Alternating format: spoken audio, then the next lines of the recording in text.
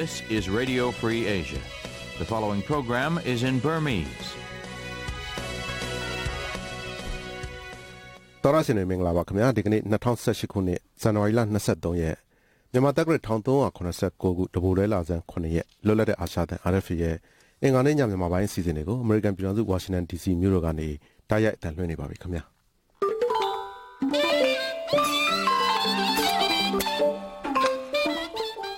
ကျွန်တော်ကနေရင်ကျော်ပါကျမကခင်ခင်ဤပါရှင်အခုထုတ်လွှင့်မဲ့အစီအစဉ်တွေကိုလိုင်းနိုမီတာ22 kHz 1335လိုင်းနိုမီတာ25 kHz 1195နဲ့12335တို့အပြင် RFA Burmese Facebook စာမျက်နှာကလည်းတိုက်ရိုက်တန်းလွှင့်သွားမှာပါရှင်ဟုတ်ကဲ့ပါဒီကနေ့ညတင်ပြမယ့်သတင်းတွေထဲမှာတော့ရခိုင်ပြည်နယ်မြောက်ဦးရေးခင်းမှာဒဏ်ရာရလို့စစ်တွေဆေးရုံမှာစေကူနေရတဲ့လူငယ်10ယောက်ကိုရဲတပ်ဖွဲ့ကဖမ်းလိုက်တဲ့သတင်းမွန်ပြည်သက်ပါတီနဲ့လာဟူဒီမိုကရက်တစ်အစည်းအရုံးတို့ NCA စာချုပ်လက်မှတ်ထိုးမယ်ဆိုတဲ့သတင်းပါဝင်တခြားထူးခြားတဲ့သတင်းတွေတင်ပြသွားမှာပါဟုတ်ကဲ့ပါသတင်းတွေပြီးနားဆင်ရမယ့်အစီအစဉ်ထဲမှာတော့ကျွန်တော်တို့အခန်းကိုလာတယ်ကျွန်တော်တို့အခန်းလာတော့ဒီမှာဆေးရုံမှာလုံချင်းယူပေးတဲ့ရေးအရာရှိတယောက်ရှိပါတယ်အောက်ခန်းမှာပေါ့လေသူတို့ကိုဆေးကူသားမှာပေါ့အခန်းရွှေ့မှာပေါ့အဲ့လိုပြောပါတယ်နောက်သိမ့်မကြပါဘူးအဲ့ဒီသုံးပွင့်နဲ့လူကလာပြီးတော့အခန်းထဲသူကတော့မဝင်ဘူးသူတပည့်တွေကိုလွှတ်ပြီးတော့အဲ့မှာလက်ထက်တွေခတ်ပါတယ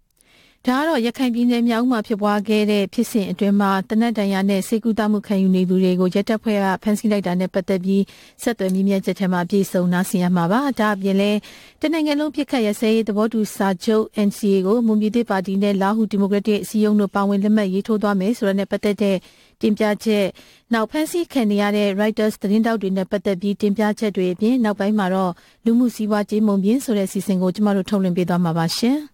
ဟုတ်ကဲ့ပါအမအခုတော့ကျွန်တော်သတင်းတွေအရင်ဆုံးတင်ပြရအောင်နော်ဟုတ်ကဲ့ပါတ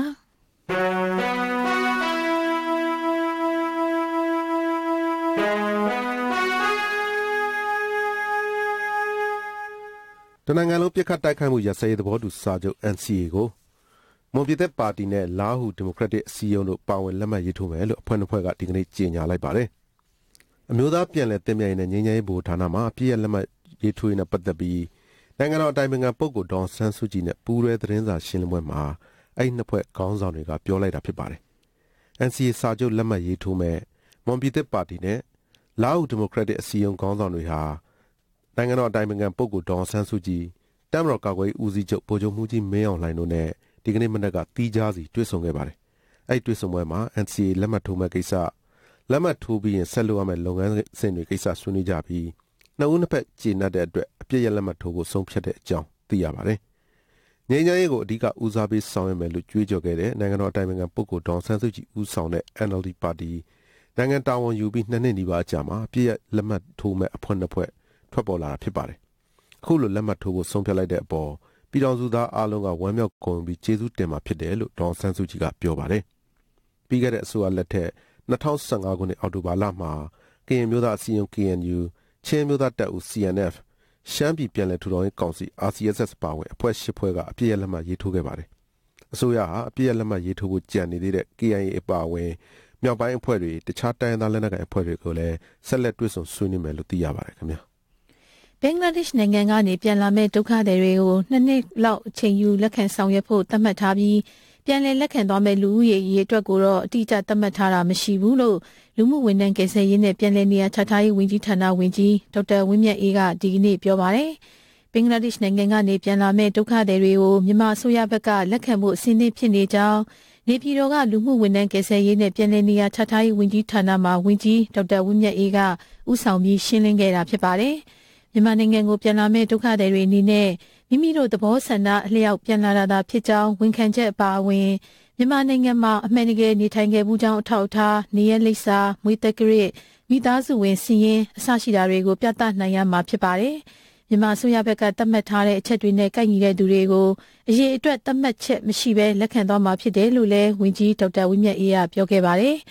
နိုင်ငံသဘောတူညီချက်အရဒီကနေ့မှာဒုက္ခသည်တွေကိုစတင်လက်ခံရမှာဖြစ်ပေမဲ့ဘင်္ဂလားဒေ့ရှ်အစိုးရဘက်ကလှုပ်ဆောင်ရမယ့်လုပ်ငန်းစဉ်အဆင့်ဆင့်အတွက်ပြင်ဆင်ခြင်းလိုအပ်နေတဲ့အခက်အခဲရှိနေတယ်လို့အစိုးရတာဝန်ရှိသူတွေကဒီကနေ့သတင်းစာရှင်းလင်းပွဲမှာပြောပါတယ်။ဘင်္ဂလားဒေ့ရှ်အစိုးရဘက်ကဒုက္ခသည်ပြန်လည်လက်ခံရေးအတွက်မြန်မာအစိုးရကိုညှိနှိုင်းလာရင်ညှိနှိုင်းချက်ပေါ်မှာသဘောတူညီချက်တွေရယူဆောင်ရွက်သွားမှာဖြစ်တယ်လို့လည်းဆိုပါတယ်။ပြန်လာမဲ့သူတွေရဲ့လုံခြုံရေးအတွက်မြန်မာအစိုးရဘက်ကနေကြားဆောင်ရဲတပ်ဖွဲ့တွေချထားပြီး စခန်းလုံခြုံရေးနယ်မြေလုံခြုံရေးအတွင်းစည်းအပြင်စည်းတွေနဲ့စနစ်တကျဆောင်ရွက်နေတယ်လို့ပြည်ထောင်ရေးဝန်ကြီးဌာနအမြဲတမ်းအတွင်းဝင်ကလည်းပြောပါတယ်။အများပြည်သူသိရှိအောင်ဆိုရသတင်းစာတွေကနေထုတ်ပြန်ကြေညာထားတဲ့ ARSA အာဆာအကြမ်းဖက်အဖွဲ့ဝင်တွေရဲ့အမည်စာရင်းနဲ့ရုပ်ပုံတွေကိုမြန်မာအစိုးရကဘင်္ဂလားဒေ့ရှ်အစိုးရထံကိုပေးပို့ထားပြီးအကြမ်းဖက်အဖွဲ့ဝင်တွေကိုဘင်္ဂလားဒေ့ရှ်ဘက်ကလက်ရှိချိန်မှာလွှဲပြောင်းပေးပို့တာမျိုးမရှိသေးကြောင်းလည်းပြောပါတယ်ရှင်။ဒီသတင်းကို RFA သတင်းတောက်မတ်ဝေမာထွန်းပေးပို့လိုက်တာပါရှင်။မြန်မာနိုင်ငံအစိုးရရှိဝက်ချက်အဥပဒေပုံမှန်3နဲ့တရားစွဲဖမ်းဆီးခံထားရတဲ့ Reuters သတင်းဌာနကသတင်းတောက်တွေဖြစ်တဲ့ကိုဝါလုံးနဲ့ကိုကျော်စိုးဦးတို့ကိုရန်ကုန်မြောက်ပိုင်းခရိုင်တရားရုံးမှာဒီကနေ့ရုံးထုတ်ပြီးတရားလိုဖြစ်တဲ့ဒုတိယရဲမှူးကြီးယူနိုင်ကိုစပြီးစစ်ဆေးခဲ့ပါတယ်။ဒုတိယရဲမှူးကြီးယူနိုင်ရဲ့ထွက်ဆိုချက်တွေအရကိုဝါလုံးနဲ့ကိုကျော်စိုးဦးတို့နှစ်ယောက်ကိုဖမ်းတဲ့နေရာကွဲလွဲနေတာတွေ့ရပြီးသတင်းမီဒီယာဥပဒေနဲ့အညီလှုပ်ဆောင်ကြောင်းထွက်ဆိုသွားတယ်လို့သူတို့ရဲ့ရှေ့နေဦးတန်းစောအောင်ကပြောပါတယ်။သတင်းတော်နှစ်ယောက်ကိုတရားစွဲဖို့သမ္မတရုံးကခွင့်ပြုချိန်မှာနိုင်ငံတော်သမ္မတဦးထင်ကျော်ခရီးထွက်နေတဲ့အချိန်ဖြစ်တဲ့အတွက်ယာယီသမ္မတဖြစ်တာဝန်ထမ်းဆောင်နေတဲ့ဒုတိယသမ္မတဦးမြင့်ဆွေကခွင့်ပြုခဲ့တာလို့သိရပါတယ်။ကိုဝါလုံးနဲ့ကိုကျော်စိုးဦးတို့နှစ်ဦးကိုဖမ်းဆီးတဲ့အချိန်မှာရှာဖွေတွေ့ရှိခဲ့တဲ့ရခိုင်ပြည်နယ်မောင်တော်မြို့နယ်ကအမှတ်၈လုံခြုံရေးတပ်ဖွဲ့ရဲ့ကိုကဲမှုအောက်ကမြင်းလွတ်ရဲကင်းစခန်းအော်ဂိုလာတုန်းကတိုက်ခိုက်ခံရတဲ့ဖြစ်စဉ်နဲ့ပတ်သက်တဲ့အစီရင်ခံစာလူလက်နက်ခဲယမ်းစီးရင်နဲ့မြင်းလွတ်ရဲကင်းစခန်းရဲ့မြေပုံချမ်းစာရွက်တရွက်အမှတ်၈လုံခြုံရေးတပ်ဖွဲ့ကိုကဲတဲ့ဒေသမှာရှိတဲ့ကြေးရွာတွေရဲ့မီးလောင်တဲ့အခြေအနေနဲ့လူတွေနေထိုင်တဲ့အခြေအနေကိုဖော်ပြထားတဲ့စာရွက်စာတမ်းတွေကိုတပ်တွေအဖြစ်နဲ့ဒီကနေ့တရားရုံးမှာတင်သွင်းခဲ့ပါတယ်။သူတို့အနေနဲ့ကြေးဝန်ချိုးဖောက်ပြီးဆောင်ရွက်ခဲ့တာမရှိတဲ့အတွက်ဒီမှုနဲ့ပတ်သက်ပြီးတုံ့လှုပ်မှုမရှိသလိုတရားရုံးကမျှတတဲ့ဆောင်ရွက်ချက်တွေပြုလုပ်မယ်လို့ယုံကြည်တဲ့အကြောင်းသတင်းတောက်ကိုဝါလုံးကပြောပါတယ်။သူတို့နှစ်ယောက်ရဲ့အမှုကိုလာမယ့်ဖေဖော်ဝါရီလ1ရက်နေ့ကိုထပ်ပြီးချိန်ဆလိုက်ပါတယ်။ဒီသတင်းကို RFA သတင်းတောက်ကိုအောင်သိန်းခါနဲ့ကိုကျော်စောဝင်းတို့ပေးပို့တာပါခင်ဗျာ။သတင်းမီဒီယာလွတ်လပ်ခွင့်ပျောက်ဆုံးနေတဲ့အတွက်သတင်းသိရှိပိုင်ခွင့်ဆုံးရှုံးနေရတာကိုပြည်သူလူထုပိုပြီးသိရှိဖို့မြန်မာသတင်းသမားများကာကွယ်ဆောက်ရှောက်ရေးအဖွဲ့ PCMJ အဖွဲ့ကဒီကနေ့လက်ကမ်းစာဆောင်တွေစတစ်ကာကတ်တဲ့လှုပ်ရှားမှုတွေပထမဆုံးအကြိမ်လုပ်ခဲ့ပါတယ်။သတင်းတောက်တွေဖမ်းဆီးခံနေရတဲ့အတွက်သတင်းလွတ်လပ်ခွင့်ဆုံးရှုံးပြီးပြည်သူလူထုအပေါ်တက်ရောက်မှုရှိတယ်ဆိုတာကိုသိစေခြင်းလို့အခုလိုဆောင်ရွက်တာဖြစ်တယ်လို့ PCMJ ကကိုတာလွန်ဆောင်ထက်ကပြောပါတယ်။ကျွန်တော်တို့ပေါ့နော်အဓိကတော့လူထုကြားထဲကိုပြန့်နှံ့အောင်လို့ကျွန်တော်တို့ကလှုပ်ချင်တဲ့ campaign မျိုးတွေပေါ့နော်အဲ့ဒါမျိုးတွေအဓိကကတော့ဒီသတင်းတောက်တွေဖမ်းခံရတာပြည်သူလူထုပေါ်မှာဘယ်လိုတက်ရောက်မှုရှိလဲဆိုတာသူတို့လည်းနားလည်အောင်ပေါ့အခုကသတင်းတောက်တွေဖမ်းခံရတယ်ဆိုတာနဲ့တင်ပြီးသွားတာပေါ့နော်အဲ့တော့အဲ့လိုမျိုးမဟုတ်ဘဲနဲ့သတင်းတောက်တွေဖမ်းခံရတာဒီပြည်သူလူထုသတင်းမှန်သိဖို့ခက်ခဲလာတယ်ဆိုတာကိုသူတို့ကိုယ်တိုင်နားလည်လာအောင်လို့ကျွန်တော်တို့ကဒီလိုမျိုး campaign တွေပေါ့လူကြားထဲမှာရှင်းပြတဲ့စာရဲနေပြီးတော့ sticker တွေဒါမျိုးကျွန်တော်တို့ဖြန့်တာပါလေဒီနေ့လှုပ်ရှားမှုကိုမယန်းကုန်းမြို့နယ်လှဲတန်းစင်တာအနီးမှာလုပ်ခဲ့တာဖြစ်ပြီးဒီလှုပ်ရှားမှုတွေကိုလည်းအဆက်မပြတ်လုပ်သွားမယ်လို့လည်းပြောပါတယ်။ Reuters သတင်းတောက်2ဦးဖြစ်တဲ့ကိုတက်ဦးမောင်ခေါ်ကိုဝါလုံးနဲ့ကိုကျော်စိုးဦးခေါ်မိုးအောင်တို့ဖမ်းဆီးခံရပြီးနောက်ပိုင်း PCMJ အဖွဲ့ကရန်ကုန်မြို့မှာ2ကြိမ်ပြည်မြို့မှာ1ကြိမ်လှုပ်ရှားမှုတွေလုပ်ခဲ့ပါတယ်။ Reuters သတင်းတောက်2ဦးကိုဒီကနေ့ရန်ကုန်မြောက်ပိုင်းခရိုင်တရားရုံးမှာရုံးထုတ်ခဲ့ပါတယ်။ဒီသတင်းကို RFA သတင်းတောက်ကိုအောင်တင်ခပေးပို့လိုက်တာပါရှင်။ရခိုင်ပြည်နယ်မြောက်ဦးမြို့မှာရဲတပ်ဖွဲ့ကအကြမ်းဖက်ပစ်ခတ်လို့ဒဏ်ရာရပြီးစစ်တွေဆေးရုံမှာခွဲစိတ်ကုသခံနေရတဲ့လူငယ်8ယောက်ကိုရဲတပ်ဖွဲ့ကဒီကနေ့ဖမ်းလိုက်ပါတယ်။ဒီကိစ္စနဲ့ပတ်သက်လို့ဖမ်းခံရတဲ့လူငယ်တဦးဖြစ်တဲ့ကိုဦးတန်းစော်ရဲ့ဖခင်ဖြစ်တဲ့ဦးအေးမောင်သိန်းကအခုလိုပြောပါတယ်။လွတ်လပ်စွာစိတ်ကူးတန်းခွင့်ရဖို့အတွက်ကျွန်တော်တို့ဒီအချုပ်ခန်းတွေကပြန်ထုတ်ပေးကျွန်တော်တို့ဆေးရုံကိုငကိုရှိတဲ့အခန်းကိုပဲကျွန်တော်တို့ပြန်ပြီးတော့တင်ပေးကျွန်တော်တို့ကောင်းလို့ရှိရင်သူတို့တရားဥပဒေအရကျွန်တော်တို့ကိုဘာလုပ်မလဲအဲ့ဒီအရှင်ရမှာပဲလုပ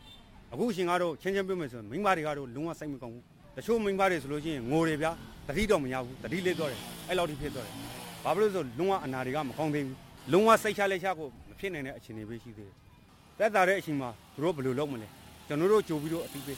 ပြီးမှပဲဒီလိုလုပ်ရင်တို့ဒီအစိုးရဘက်ကလည်းတို့တရားမျှတမှုလို့ရှိမယ်လို့တော့ကျွန်တော်ထင်တယ်ဒီကနေ့မနက်ဆရာဝန်တွေကလူနာကိုကြည့်ရှုစစ်ဆေးပြီးတဲ့နောက်မှာတော့ရဲတွေရောက်လာပြီးသူတို့ကိုလက်ထိတ်ခတ်ပြီးဆေးရုံမှာရှိတဲ့အချုပ်ဆောင်ကိုပို့လိုက်ပါတယ်အဲဒီနောက်မှာတော့မိသားစုဝင်လည်းတွေ့ခွင့်မရဘူးလို့ပြောပါတယ်ဒေသခံရဲအရာရှိတူကတော့မြောက်ဦးဖြစ်ရတဲ့ပတ်သက်ပြီးလူနာတွေကိုမြောက်ဦးမြို့မှာရဲစခန်းမှာအမှုဖွင့်ထားတဲ့အတွက်ဖမ်းလိုက်တာလို့ပြောပါတယ်ပြီးခဲ့တဲ့ဇန်နဝါရီလ16ရက်နေ့ကမြောက်ဦးမြို့မှာဖြစ်ခဲ့တဲ့ဖြစ်ရပ်အတွင်းလူ9ယောက်သေဆုံးပြီး12ယောက်ဒဏ်ရာရခဲ့ပါတယ်အဲ့ဒီတည်းကရှေ့ဟာစစ်တွေဆေးရုံမှာကုသနေရပြီး4ယောက်ကတော့မြောက်ဦးဆေးရုံမှာကုသခံခဲ့ရတာဖြစ်ပါတယ်ဒီသတင်းကို RFA သတင်းတော့ကိုမင်းသိန်းအောင်ပေးပို့တာပါခင်ဗျာ ကရင်နီမျိုးသားတိုးတက်ရေးပါတီ KNPP တပ်ဖွဲ့ဝင်တွေနဲ့အရက်သားတဦးအသက်ခံရတဲ့ကိစ္စအပေါ်ဥဆောင်ဆန္ဒပြခဲ့တဲ့သူတွေကိုဝန်းရံခဲ့တဲ့အတွက်ငိမ့်စုစီဥပဒေပုံမှန်19နဲ့တရားစွဲခံထားရသူ3ယောက်ရဲ့အမှုကိုဒီကနေ့ရိုက်ကော်မြို့နယ်တရားရုံးကပတ်လက်လိုက်ပါတယ်။တရားလိုကအမှုပိတ်သိမ်းပေးတဲ့အတွက်တရားသူကြီးကပတ်လက်ပေးလိုက်တာဖြစ်တယ်လို့တရားခွင်ကိုတွားရောက်ခဲ့တဲ့ကယားပြည်နယ်ခြေဆိုင်ရပ်ဖက်အဖွဲ့တစ်ခုဖြစ်တဲ့LAIN နီးပညာထောက်ကူပြုဖွဲ့ကဒါရိုက်တာကိုကျော်ထင်အောင်ကပြောပါတယ်ဒီ3ယောက်ကိုတော့ဒါတရားလိုဖြစ်တဲ့မြို့နယ်စခန်းမူကအမှုပိတ်သိမ်းပေးလိုက်တယ်ဒါကိုလည်းတရားသူကြီးကိုတင်တယ်တရားသူကြီးကလည်းဒါကိုအမှုပတ်လက်ပေးလိုက်တယ်ထောင်ကနေပြီးတော့မှကလည်းအချုပ်ကားနဲ့မထုတ်တော့ဘဲနဲ့အရတာကားနဲ့ပဲထုတ်လာပြီးတော့မှ15မိနစ်လောက်ပဲကြာတယ်ဗောလေတစ်ခါတည်းကိုအမှုပတ်လက်ပေးလိုက်တယ် KNPP တပ်ဖွဲ့ဝင်3ဦးနဲ့ရဲသား2ဦးအသက်ခံရတဲ့နဲ့ပတ်သက်ပြီးပြီးခဲ့တဲ့ဒီဇင်ဘာ22ရက်နေ့ကလွိုက်ကော်မြို့မှာကရင်နီပြည်လူငယ်များတမကအပါအဝင်ကရင်နီတောင်သူလယ်သမားတမကအဖွဲ့နဲ့တက်ကြွလှုပ်ရှားသူ20လောက်ဆန္ဒပြခဲ့တာကြောင့်ဥဆောင်သူလူငယ်9ယောက်ကိုငိမ့်စုစီပုံမှန်19နဲ့အရေးယူခဲ့တာဖြစ်ပါတယ်။အဲ့ဒီလူငယ်တွေကိုတရားရုံးကိုတွားရောက်ပို့ဆောင်ခဲ့ရမှာဝန်းရံခဲ့တဲ့ကရင်မျိုးသားပါတီဥက္ကဋ္ဌခွန်ဘီတူကရင်နီပြည်တောင်သူများတမကဥက္ကဋ္ဌခူးတူရနဲ့ကရင်မျိုးဆက်တဲ့လူငယ်ဗဟိုကော်မတီဝင်ခွန်အတန်းတို့3ဦးကိုလည်းရဲတပ်ဖွဲ့ကပုံမှန်19နဲ့ပဲပြီးခဲ့တဲ့19ရက်နေ့ကထပ်မံပြီးတရားစွဲဆိုခဲ့ပါတယ်။အလားတူဆန္ဒပြတဲ့သူတွေကိုတရားရုံးကိုလိုက်ပါပို့ဆောင်ရမှာဝန်းရံခဲ့တဲ့ကိုကျော်ထင်အောင်ပါဝင်12ဦးကိုထပ်မံတရားစွဲဆိုဖို့စီစဉ်ထားတယ်လို့သတင်းတွေကြားနေရကြောင်းလဲကိုကျော်ထင်အောင်ကပြောပါတယ်။အဲ့ဒီကိစ္စတွေနဲ့ပတ်သက်ပြီး KNPP ဘက်ကကိုယ်စားလှယ်တွေကပြည်내အစိုးရအဖွဲ့တာဝန်ရှိသူတွေရပ်ဖက်အဖွဲ့တွေနဲ့တရားစွဲခံထားရသူတွေအားလုံးနဲ့ကြားဝင်ညှိနှိုင်းပေးပြီးနောက်ပြည်လည်မှုရရှိခဲ့ပြီးတော့လူငယ်3ယောက်ရဲ့အမှုကိုပတ်လက်ပေးခဲ့တယ်လို့တရားစွဲဖို့စီစဉ်ထားတဲ့သူတွေကိုလည်းတရားမစွဲတော့ကြောင်းလဲသိရပါတယ်။ငိမ့်စုစီဥပဒေပုံမှန်19နဲ့ထောင်ဒဏ်ရက်20အမိန့်ချမှတ်ထားတဲ့ပထမတရားစွဲဆိုခံရတဲ့လူငယ်9ဦးကတော့မနေ့ပြန်မှာပြန်လည်လွတ်မြောက်မှာဖြစ်ပါတယ်ရှင်။ဒီသတင်းကို RFA သတင်းတောက်မက်တီရီမင်းစင်ပေးပို့လိုက်တာပါရှင်။အာဂရိလိုက်စားမှုတိုက်ဖျက်ရေးကော်မရှင်အသစ်ပြန်လည်ဖွဲ့စည်းပြီး2လအတွင်းမှာပဲတိုင်ကြားမှုတွေ962မှုလက်ခံရရှိခဲ့ပြီးအဲ့ဒီက9မှုကပဲကော်မရှင်ဥပဒေနဲ့အညီဆောင်ရွက်နိုင်တဲ့အတွက်မှုတွေဖြစ်တယ်လို့ကော်မရှင်အဖွဲ့ဝင်ဒေါ်လက်လက်တွင်ကဒီကနေ့ပြောပါတယ်။ရန်ကုန်မြို့ Park Royal Hotel မှာကျင်းပခဲ့တဲ့အာဂရိလိုက်စားမှုတိုက်ဖျက်ရေးစာတမ်းဖတ်ပွဲအပြီးသတင်းစာရှင်းလင်းပွဲမှာမီဒီယာတွေရဲ့မေးမြန်းချက်ကိုအဖွဲ့ဝင်ဒေါ်လက်လက်တွင်ကအခုလိုဖြေကြားတာပါ။အာဂရိလိုက်စားမှုလည်းပဲဥပဒေနဲ့ညီတဲ့တိုင်ကြားစာအနေနဲ့ကတော့9မှုပဲရှိပါတယ်ရှင်။များသောအားဖြင့်တော့ဌာနတွင်ပုဂ္ဂိုလ်ကြီးကမကန်တိုင်ကြားတဲ့အရေးအတွက်က120မှုလောက်ရှိပါတယ်။အဲ့တော့သူတို့သက်ဆိုင်ဌာနဝန်ထမ်းတွေကိုကျွန်တော်ပြန်လွှဲပေးပါတယ်။နောက်တစ်ခါအများဆုံးကတော့အလူစီမံခန့်ခွဲတဲ့ဥစ္စာတွေဘုရောရက်ကြီးဥက္ကဋ္ဌတွေဒါရွေးကောက်တဲ့ကိစ္စတွေပေါ့နော်။ဒါမျိုးတွေအခုကကာလာလည်းဖြစ်နေတယ်မကျင်းတဲ့တိုင်လည်းများတယ်ဒါမျိုးတွေနဲ့ပတ်သက်ပြီးတိုင်ကြားတဲ့တိုင်ကြားအမှုကတော့96မှုလောက်ရှိပါတယ်။အဲ့လိုမျိုးပေါ့ကော်မရှင်ဥပဒေနဲ့မကိုက်ညီတဲ့တိုင်စာတွေကိုသက်ဆိုင်ရာဌာနတွေစီလွှဲပြောင်းပေးပို့ထားတယ်လို့ဆိုပါတယ်။အာဂရိလိုက်စားမှုတိုက်ဖျက်ရေးကော်မရှင်ဥက္ကဋ္ဌဦးအောင်ကြည်ကကော်မရှင်အနေနဲ့နိုင်ငံရေးကင်းရှင်းပြီးကြားနေမှုဝါဒကိုလက်ကင်ကျင့်သုံးသွားမှာဖြစ်ပြီးကိုချင်းတိတ်ခါဆောင်ထိန်သွားမယ်လို့ကတိစကားပြောကြားခဲ့ပါတယ်။ဒါအပြင်အာဂရိလိုက်စားမှုရောပါကျဆင်းအောင်ဗက်ပေါင်းစုံကနေပြင်ဆင်ဆောင်ရွက်သွားမယ်လို့လည်းဆိုပါတယ်။အဲ့ဒီကော်မရှင်ကိုပြီးခဲ့တဲ့နှစ်နိုဝင်ဘာလ23ရက်နေ့မှာနိုင်ငံတော်သမ္မတကအဖွဲ့ဝင်12ဦးနဲ့ဖွဲ့စည်းပေးလိုက်တာဖြစ်ပါတယ်။ဒီသတင်းကိုတော့ RFA သတင်းတောက်မဝေမာထုံပေးပို့တာပါခင်ဗျာရန်ကုန်တိုင်းဒေသကြီးလှိုင်သာယာမြို့နယ်စက်မှုဇုံ၄ကရေအုပ်ကန်ကြေးရွာအုပ်စုမှာဒီနေ့မနေ့ပိုင်းကမီးလောင်မှုဖြစ်ခဲ့တာကြောင့်အိမ်တော်စု80ဝန်းကျင်ပျက်စီးခဲ့ပြီးမြို့သား2ဦးသေဆုံးခဲ့ပါတယ်။ရင်တွေအိုးတဲရာကနေမီးစလောင်တာလို့ကနဦးသတင်းတွေအရသိရကြောင်းရေအုပ်ကန်ကြေးရွာအုပ်စုရဲ့အုပ်ချုပ်ရေးမှူးဦးစေရမင်းဦးကပြောပါတယ်။မီးလောင်တဲ့ဖြစ်စဉ်အဆုံးတော့ဦးစိုးဝင်းအိမ်ရနေစဖြစ်တာခင်ဗျ။သူကကျမ်းမာရေးမကောင်းဘူးခင်ဗျ။လေနဲ့ပြန်လာလို့ပြောတယ်။ဒီကမီးတွေကလှုပ်သွားလို့ရှိရင်သူ့အိမ်မှာတော့ခတ်သွားတယ်ပေါ့နော်။အဲ့လိုမျိုးသူကရေမျိုးတည်ရင်းနဲ့အဲ့ကနေစလောင်တာလို့အခုလောဆယ်ကျွန်တော်သိရတယ်ခင်ဗျ။သူကနောက်ပြီးအဲ့မှာသူ့ရေဆိုလည်းအကုန်လုံးဆက်ဆက်နေရတယ်။အဲ့ကနေမီးစဆွဲတာပေါ့နော်။လူကတော့အခုလောဆယ်အဲ့350ဝန်းကျင်ပေါ့နော်။အဲ့လောက်ရှိရင်83စုပေါ့နော်အိမ်တော်စုကအဲ့ဒီမီးလောင်မှုဟာဒီနေ့မနေ့17:45မိနစ်လောက်ကစလောင်တာဖြစ်ပြီး12:15မိနစ်မှာမီးငြိမ်းသွားတယ်လို့လည်းသိရပါတယ်။မီးလောင်မှုကြောင့်သေဆုံးသူ2ဦးထက်ပိုများတယ်လို့သတင်းတွေထွက်ပေါ်နေပေမဲ့လက်ရှိအချိန်ထိ2ဦးသာအတည်ပြုနိုင်သေးတာဖြစ်ပြီးတော့ပျက်စီးဆုံးရှုံးမှုအခြေအနေကိုလည်းစည်ရင်းကောက်ယူနေဆဲလို့လည်းသိရပါတယ်။ဒီသတင်းကို RFA သတင်းတောက်မက်တီရီမင်းစင်ပေးပို့လိုက်တာပါရှင်။ ကချင်ပြည်နယ်မြကြီးနားမြို့မှာစီမှာရှိတဲ့ကမ်ဘောဇဘဏ်မှာဒီကနေ့မနက်ကဘဏ်ဓမြမှုဖြစ်သွားခဲ့ပါတယ်။လက်နက်ကိုင်၄ယောက်ဘဏ်ထဲကိုဝင်လာပြီးငွေကျပ်သိန်းပေါင်း920ကျော်လူသွားတယ်လို့ကမ်ဘောဇဘဏ်ရဲ့တရားဝင် Facebook စာမျက်နှာမှာလည်းထုတ်ပြန်ထားပါတယ်။လူရက်တဲ့သူ၄ယောက်နဲ့ပတ်သက်ပြီးအမှုဖွင့်ထားတဲ့အခြေအနေကိုမြကြီးနားမြို့မှာရဲစခန်းမှုဒူရဲမှုရဲထုတ်ကအခုလိုပြောပါတယ်။ဟဲ့မဲ့အုပ်တို့စောင်းထားတယ်၄ယောက်ဝင်ရောက်လာပြီးတော့အဲ့မှာအတူစင်မှတော့မသိဘူးပေါ့နော်။တနက်တက်ပါလာတယ်နောက်ပြီးတုတ်လေးနဲ့တုတ်လေးကင်လာတယ်ငွေရတော့ယူသွားတာပေါ့နော်ငွေသိန်း920တို့ပါသွားတယ်သိရပါတယ်။ဒါရသမဲ့လူက4ယောက်ဆိုတော့ကျွန်တော်တို့က390နဲ့4ပူပေါင်းကြစီမှုဆိုတော့4ယောက်ပါ114ပုံမှ3ကိုလေးမြင်းဆောင်114နဲ့ဖွင့်ပြတော့ရှိပါတယ်။တို့3ကိုလေးကတော့10နှစ်ကနေတော့မှပဲကျွန်တော်တို့ပြောနော်။မြို့ဝင်ထွက်ဂိတ်တွေကိုလည်းပိတ်ဆို့ပြီးစီစစ်နေတယ်လို့ရဲတပ်ဖွဲ့တာဝန်ရှိသူတွေကပြောပါတယ်။ဒီဖြစ်ဖြစ်နဲ့ပတ်သက်ပြီးမြကြီးနားမြို့အခြေစိုက်ကမ်ဘောဇဘဏ်တာဝန်ရှိသူတွေကမြကြီးနားမြို့မှာရဲစခန်းမှာအဲ့ဒီအမှုကိုပူပေါင်းကြံစီလူရဲမှုပုံမှန်တွေနဲ့ဖွင့်လှစ်ထားတယ်လို့လည်းသိရပါတယ်။မြကြီးနားဗမော်မိုးညင်းဖားကတ်မိုးကောင်းစတဲ့ကချင်ပြည်နယ်ကမြို့ရွာတွေအားလုံးနီးပါးမှာလူရဲလူတတ်မှုတွေမကြာခဏဖြစ်နေပြီးဒေသအာဏာပိုင်တွေကထိထိရောက်ရောက်အရေးယူဆောင်ရွက်နိုင်တာမရှိဘူးလို့ဒေသခံတွေကပြောပါတယ်။ဒီသတင်းကို RFA သတင်းတော့ကိုကျော်မျိုးမင်းပေးပို့တာပါခင်ဗျာ။ရတနာဘုံတက္ကသိုလ်အတွင်းမှာပညာရေးဘတ်ဂျက်တိုးမြင့်ပေးဖို့ဆန္ဒပြတောင်းဆိုနေတဲ့ဘကသကျောင်းသူကျောင်းသားတွေနဲ့ပတ်သက်ပြီးရတနာဘုံတက္ကသိုလ်ပါမောက္ခချုပ်ဒေါက်တာမောင်မောင်နိုင်ကအခုလိုပြောပါတယ်။သူတို့ညှိနှိုင်းမှုအတွက်ကျွန်တော်တို့ကခေါ်ပေးတယ်။ညှိနှိုင်းရေးလမ်းကြောင်းကိုတင်ပေးတယ်။ကျောင်းထဲမှာရိုးရိုးမလုပ်စေချင်ဘူး။မဆူညံစေချင်ဘူး။စာသင်ခန်းတွေကိုဝင်ပြီးတော့မနှောက်ယှက်စေချင်ဘူး။အခုကစာရီကတ်တယ်စာသင်ခန်းတွေကိုဝင်နေဆိုတော့ဒါအများရဲ့ဆန္ဒသဘောထားအရာကျွန်တော်တို့ကအများဆန္ဒနဲ့အတူတူပဲဖြစ်တယ်။ဒီလိုပေါ့နော်ECC ပဲသူတို့လိုချင်တာကိုပြောလို့ရအောင်ကျွန်တော်တို့လူကြီးတွေစီစဉ်ပေးနေတယ်။ခုကလေးတွေဒုက္ခနေရထိုင်ရတာဒုက္ခဖြစ်တယ်။ညအိယာဆိုကလေးဒုက္ခဖြစ်တယ်။အဲ့အတွက်ညလည်းအေးလေအေးတယ်။မြောက်လေကြီးနေ။ပြီးတော့တကယ်တမ်းသူတို့ main building ကြီးမှာနေထားတယ်။ဒါတိတ်မကောင်းသူတို့အတွက်လည်းမကောင်းကျမကြီးအတွက်လည်းမကောင်း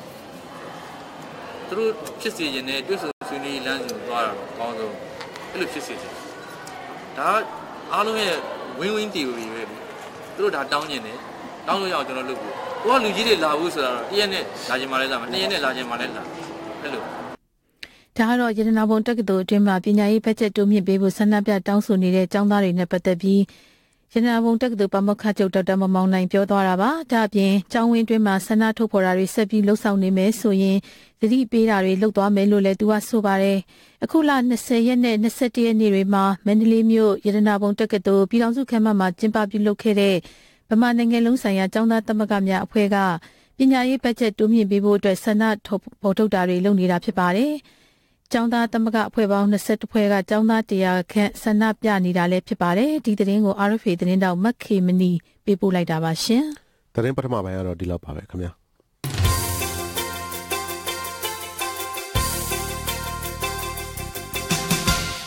RFA ကဆက်လက်အတန်လွှင့်နေပါတယ်အမကြီးအခုတော့ကျွန်တော်ဒီမြောက်ဦးကိစ္စနဲ့ပတ်သက်ပြီးစပြီးတင်ပြရအောင်နော်ဟုတ်ကဲ့ပါရခိုင်ပြည်နယ်မြောက်ဦးမြို့မှာပြီးခဲ့တဲ့ရက်တွေကဖြစ်ပွားခဲ့တဲ့ဖြစ်စဉ်အတွင်းတနက်ကြီးဒဏ်ရာတွေကြောင့်စစ်တွေစေယုံကြီးမှာစေကူတာမှုခံယူနေရတဲ့သူ8ဦးကိုရဲတပ်ဖွဲ့ကဒီကနေ့မနက်မှာဖမ်းဆီးလိုက်ပြီးတော့စေယုံအချုပ်လူနာဆောင်ကိုပို့လိုက်ပါတယ်ဒီဖမ်းဆီးခံရတဲ့သူတွေထဲမှာပါဝင်တဲ့ကိုဦးတန်းစော်ရဲ့ဖခင်ဖြစ်သူဦးအေးမောင်သိန်းကိုကျမတို့သတင်းတော့ကိုမင်းသိန်းအောင်ကတွေ့ဆုံမေးမြန်းထားပါတယ်ရှင်ဟုတ်ကဲ့NCA စာချုပ်လက်မှတ်ရေးထိုးမဲ့မွန်ပြည်သစ်ပါတီနဲ့လာဟုဒီမိုကရက်တစ်အစည်းအရုံးခေါင်းဆောင်တွေဟာနိုင်ငံတော်တိုင်ပင်ခံပုဂ္ဂိုလ်ဒေါ်အောင်ဆန်းစုကြည်တမတော်ကာကွယ်ရေးဦးစီးချုပ်ဗိုလ်ချုပ်မှူးကြီးမင်းအောင်လှိုင်တို့နဲ့ဒီမနက်မှာတီးခြားစီတွေ့ဆုံခဲ့ပါတယ်။အဲ့ဒီလိုတွေ့ဆုံရမှာ NCA စာချုပ်လက်မှတ်ရေးထိုးမဲ့ကိစ္စလက်မှတ်ရေးထိုးပြီးရင်ဆက်လုပ်ရမယ့်လုပ်ငန်းစဉ်တွေဆွေးနွေးကြပြီးနှစ်ဦးနှစ်ဖက်ကျင်းတဲ့အတွက်လက်မှတ်ထိုးဖို့ဆုံးဖြတ်တာလို့သိရပါတယ်။မွန်ပြည်သစ်ပါတီထွေထွေအတွင်းမှုနိုင်အောင်မင်းကမကြခင် NCA စာချုပ်မှာလက်မှတ်ရေးထိုးမဲ့အကြောင်းအခုလိုပြောပါတယ်။တို့တွေ့ဆုံရတဲ့နိုင်ငံလုံးဒီကတ်တကမှုရစေတဲ့ဘောစာချုပ်လက်မှတ်ရေးထိုးရေကိစ္စနဲ့ငင်းကြရေးလုပ်ငန်းစဉ်များကိုဒီနေ့ပြုလဲဆိုဆွေးနွေးကြပြီးတွေ့ဆုံဆွေးနွေးမှုများအရဒီပါတီ MSP နဲ့လာဟုဒီမိုကရက်တစ်စီယောဒီလိုနေတဲ့ကြာကင် NCA စာချုပ်ကိုပါဝင်လက်မှတ်ရေးထိုးပြီးဖြစ်ကြောင်းသတင်းထုတ်ပြန်အပ်ပါတယ်2015ခုနှစ်အောက်တိုဘာလမှာကရင်မျိုးသားအစည်းအရုံး KNU ချင်းမျိုးသားတပ်ဦး CNF ရှမ်းပြည်ပြည်နယ်ထူထောင်ရေးကောင်စီ RCSS အပါအဝင် အဖွဲ့၈ဖွဲ့ကလက်မှတ်ရေးထိုးပြီး2နှစ်ကျော်အကြာမှာအခုအဖွဲ့2ဖွဲ့ကလက်မှတ်ရေးထိုးဖို့ထပ်မံကတိပြုတာဖြစ်ပါတယ်။နိုင်ငံတော်တိုင်ပင်ခံရုံးဝန်ကြီးဌာနညွှန်ကြားရေးမှူးချုပ်ဦးစောထေးကမကြာခင်မှာ NCA စာချုပ်လက်မှတ်ရေးထိုးမှဖြစ်တယ်လို့ပြောပါတယ်။အများဆုံးထိုးမှာပါ။အများဆုံးထိုးမှာဆိုတော့ကျွန်တော်တို့က TPN နဲ့ PC နဲ့ညှိနေတဲ့6ချက်ရှိတယ်။8ချက်ပေါ့နော်။ NCA ထိုးရမယ်လို့ပြောတာနံပါတ်6ချက်အားလုံးပေါင်းရင်6ချက်ရှိတယ်။ဒီ6ချက်ကိုလည်းကျွန်တော်တို့ထိုးမဲ့ဟာအသေးစိတ်ကျွန်တော်ဆက်ညှိမယ်။ဆိုလိုတာကPC နဲ့ TPN မဟုတ်တော့ PC နဲ့ Mobile PC နဲ့ ADU အဲ့ဒါထိုးရမှာဖြစ်နေ။ဘာလို့ဆိုတော့ TPN အကုန်လုံးမပါဘူး။ငြိမ်းချမ်းရေးကိုအဓိကဦးစားပေးဆောင်ရွက်မယ်လို့ကြွေးကြော်ခဲ့တဲ့နိုင်ငံတော်တိုင်ပင်ခံပုဂ္ဂိုလ်ဒေါ်အောင်ဆန်းစုကြည်ဦးဆောင်တဲ့ပါတီနိုင်ငံတာဝန်ယူပြီး2နှစ်နီးပါးအကြာမှာအပြည့်ရဲ့လက်မှတ်ရေးထိုးမဲ့အဖွဲ့2ဖွဲ့ထွက်ပေါ်လာတာပါနိုင်ငံတော်တိုင်ပင်ခံပုဂ္ဂိုလ်ဒေါ်အောင်ဆန်းစုကြည်က NCA ထိုးဖို့ကတိပြုထားတဲ့အဖွဲ့2ဖွဲ့နဲ့ပတ်သက်ပြီးအခုလိုပြောပါတယ်ဒါတို့အတွက်ဒီလိုပါပါကျမတို့ရဲ့နောက်နိုင်ငံသားများအားလုံးအတွက်ခြေကားနေတဲ့ခြေကားနေကိုကျွန်တော်တို့ယူကြည့်တယ်ဒါမှမဟုတ်သူကားနဲ့သူကားနဲ့ဒီလိုကအားလုံးထားတဲ့ဝင်းမြောက်နေနေကိုယ်တည်းနဲ့ကျမတို့ရဲ့နိုင်ငံအတွက်ဒီမှာလာဖို့သိတယ်နဲ့ဒါလည်းကြည့်ပါလေဒီလိုနဲ့အားလုံးသိတယ်ဒါအပြင်ငြိမ်းချမ်းရဖို့တဆင့်ပြီးတဆင့်သွားရမှာဖြစ်တဲ့အကြောင်းနဲ့အစဉ်တိုင်းဟာတန်ဖိုးရှိတယ်လို့လည်းနိုင်ငံတော်တိုင်ပင်ခံပုဂ္ဂိုလ်ဒေါ်အောင်ဆန်းစုကြည်ကပြောပါတယ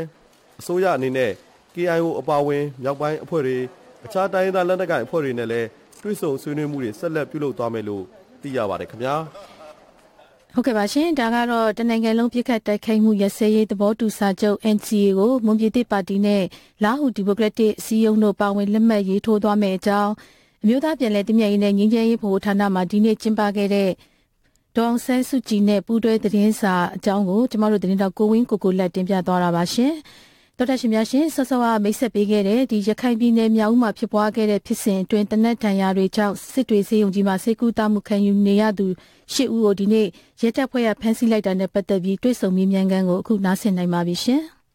်ဒီမနက်ကဖြစ်စဉ်ကိုပြောပြပါခင်ဗျာ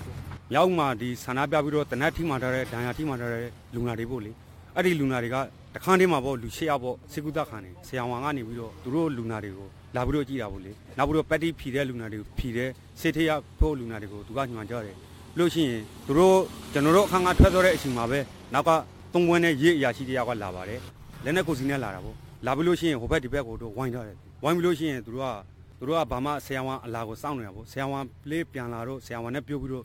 ့အဲ့မှာကျွန်တော်တို့အခန်းကိုလာတယ်ကျွန်တော်တို့အခန်းလာတော့ဒီမှာဆေးရုံမှာလုံချင်းယူပေးတဲ့ရေးအရာရှိတယောက်ရှိပါတယ်ကျွန်တော်တို့ကိုဘယ်လိုဖြစ်လို့လာတာလဲလို့ကျွန်တော်မေးတော့သူကဖြေတာကအောက်ခန်းမှာပေါ့လေသူတို့ကိုစီကူတာမှာပေါ့အခန်းရွှေ့မှာပေါ့အဲ့လိုပြောပါတယ်နောက်တိတ်မကြပါဘူးအဲ့ဒီသုံးပွင့်နဲ့လူကလာပြီးတော့အခန်းထဲသူကတော့မဝင်ဘူးသူတပည့်တွေကိုလွှတ်ပြီးတော့အဲ့မှာလက်ထိတ်တွေခတ်ပါတယ်လက်ထိတ်ကတစ်ဖက်တွေခတ်တယ်ခတ်ပြီးလို့ရှိရင်သူကအဲ့လက်ထိတ်ကျိုးမှာတန်ကျိုးပါတယ်ပြီးလို့ရှိရင်အဲ့ကတင်ပေါ်မှာတုတ်ခလောက်ကိုပြန်ခတ်ထားအဲ့လူနာတွေဘယ်မှမသွားဘူးပေါ့အဲ့လိုကျွန်တော်တို့လည်းသူတို့ကိုဘာမှမပြောဘူးနော်ကျွန်တော်ကြည့်နေတာပေါ့ကြည့်နေတော့သူတို့ကလမ်းလျှောက်လို့ရတဲ့လူနာတွေကိုမေးပြီးတော့အဲ့ဒီလူနာတွေကိုလက်ထက်အရင်ခတ်ပြီးလို့ရှိရင်အောက်ကိုနေပြီးတော့ဆေးရုံအချုပ်သေးကိုသူတို့ရှည်ရှင်နဲ့6ခွင်းနေသူတို့လက်ထက်ခတ်ပြီးတော့သူတို့သွားခိုင်းတယ်သွားခိုင်းလို့ရှိရင်ရေက2ယောက်3ယောက်လောက်အဆောင်ပါတာပေါ့လေအဲ့လိုတယောက်စီ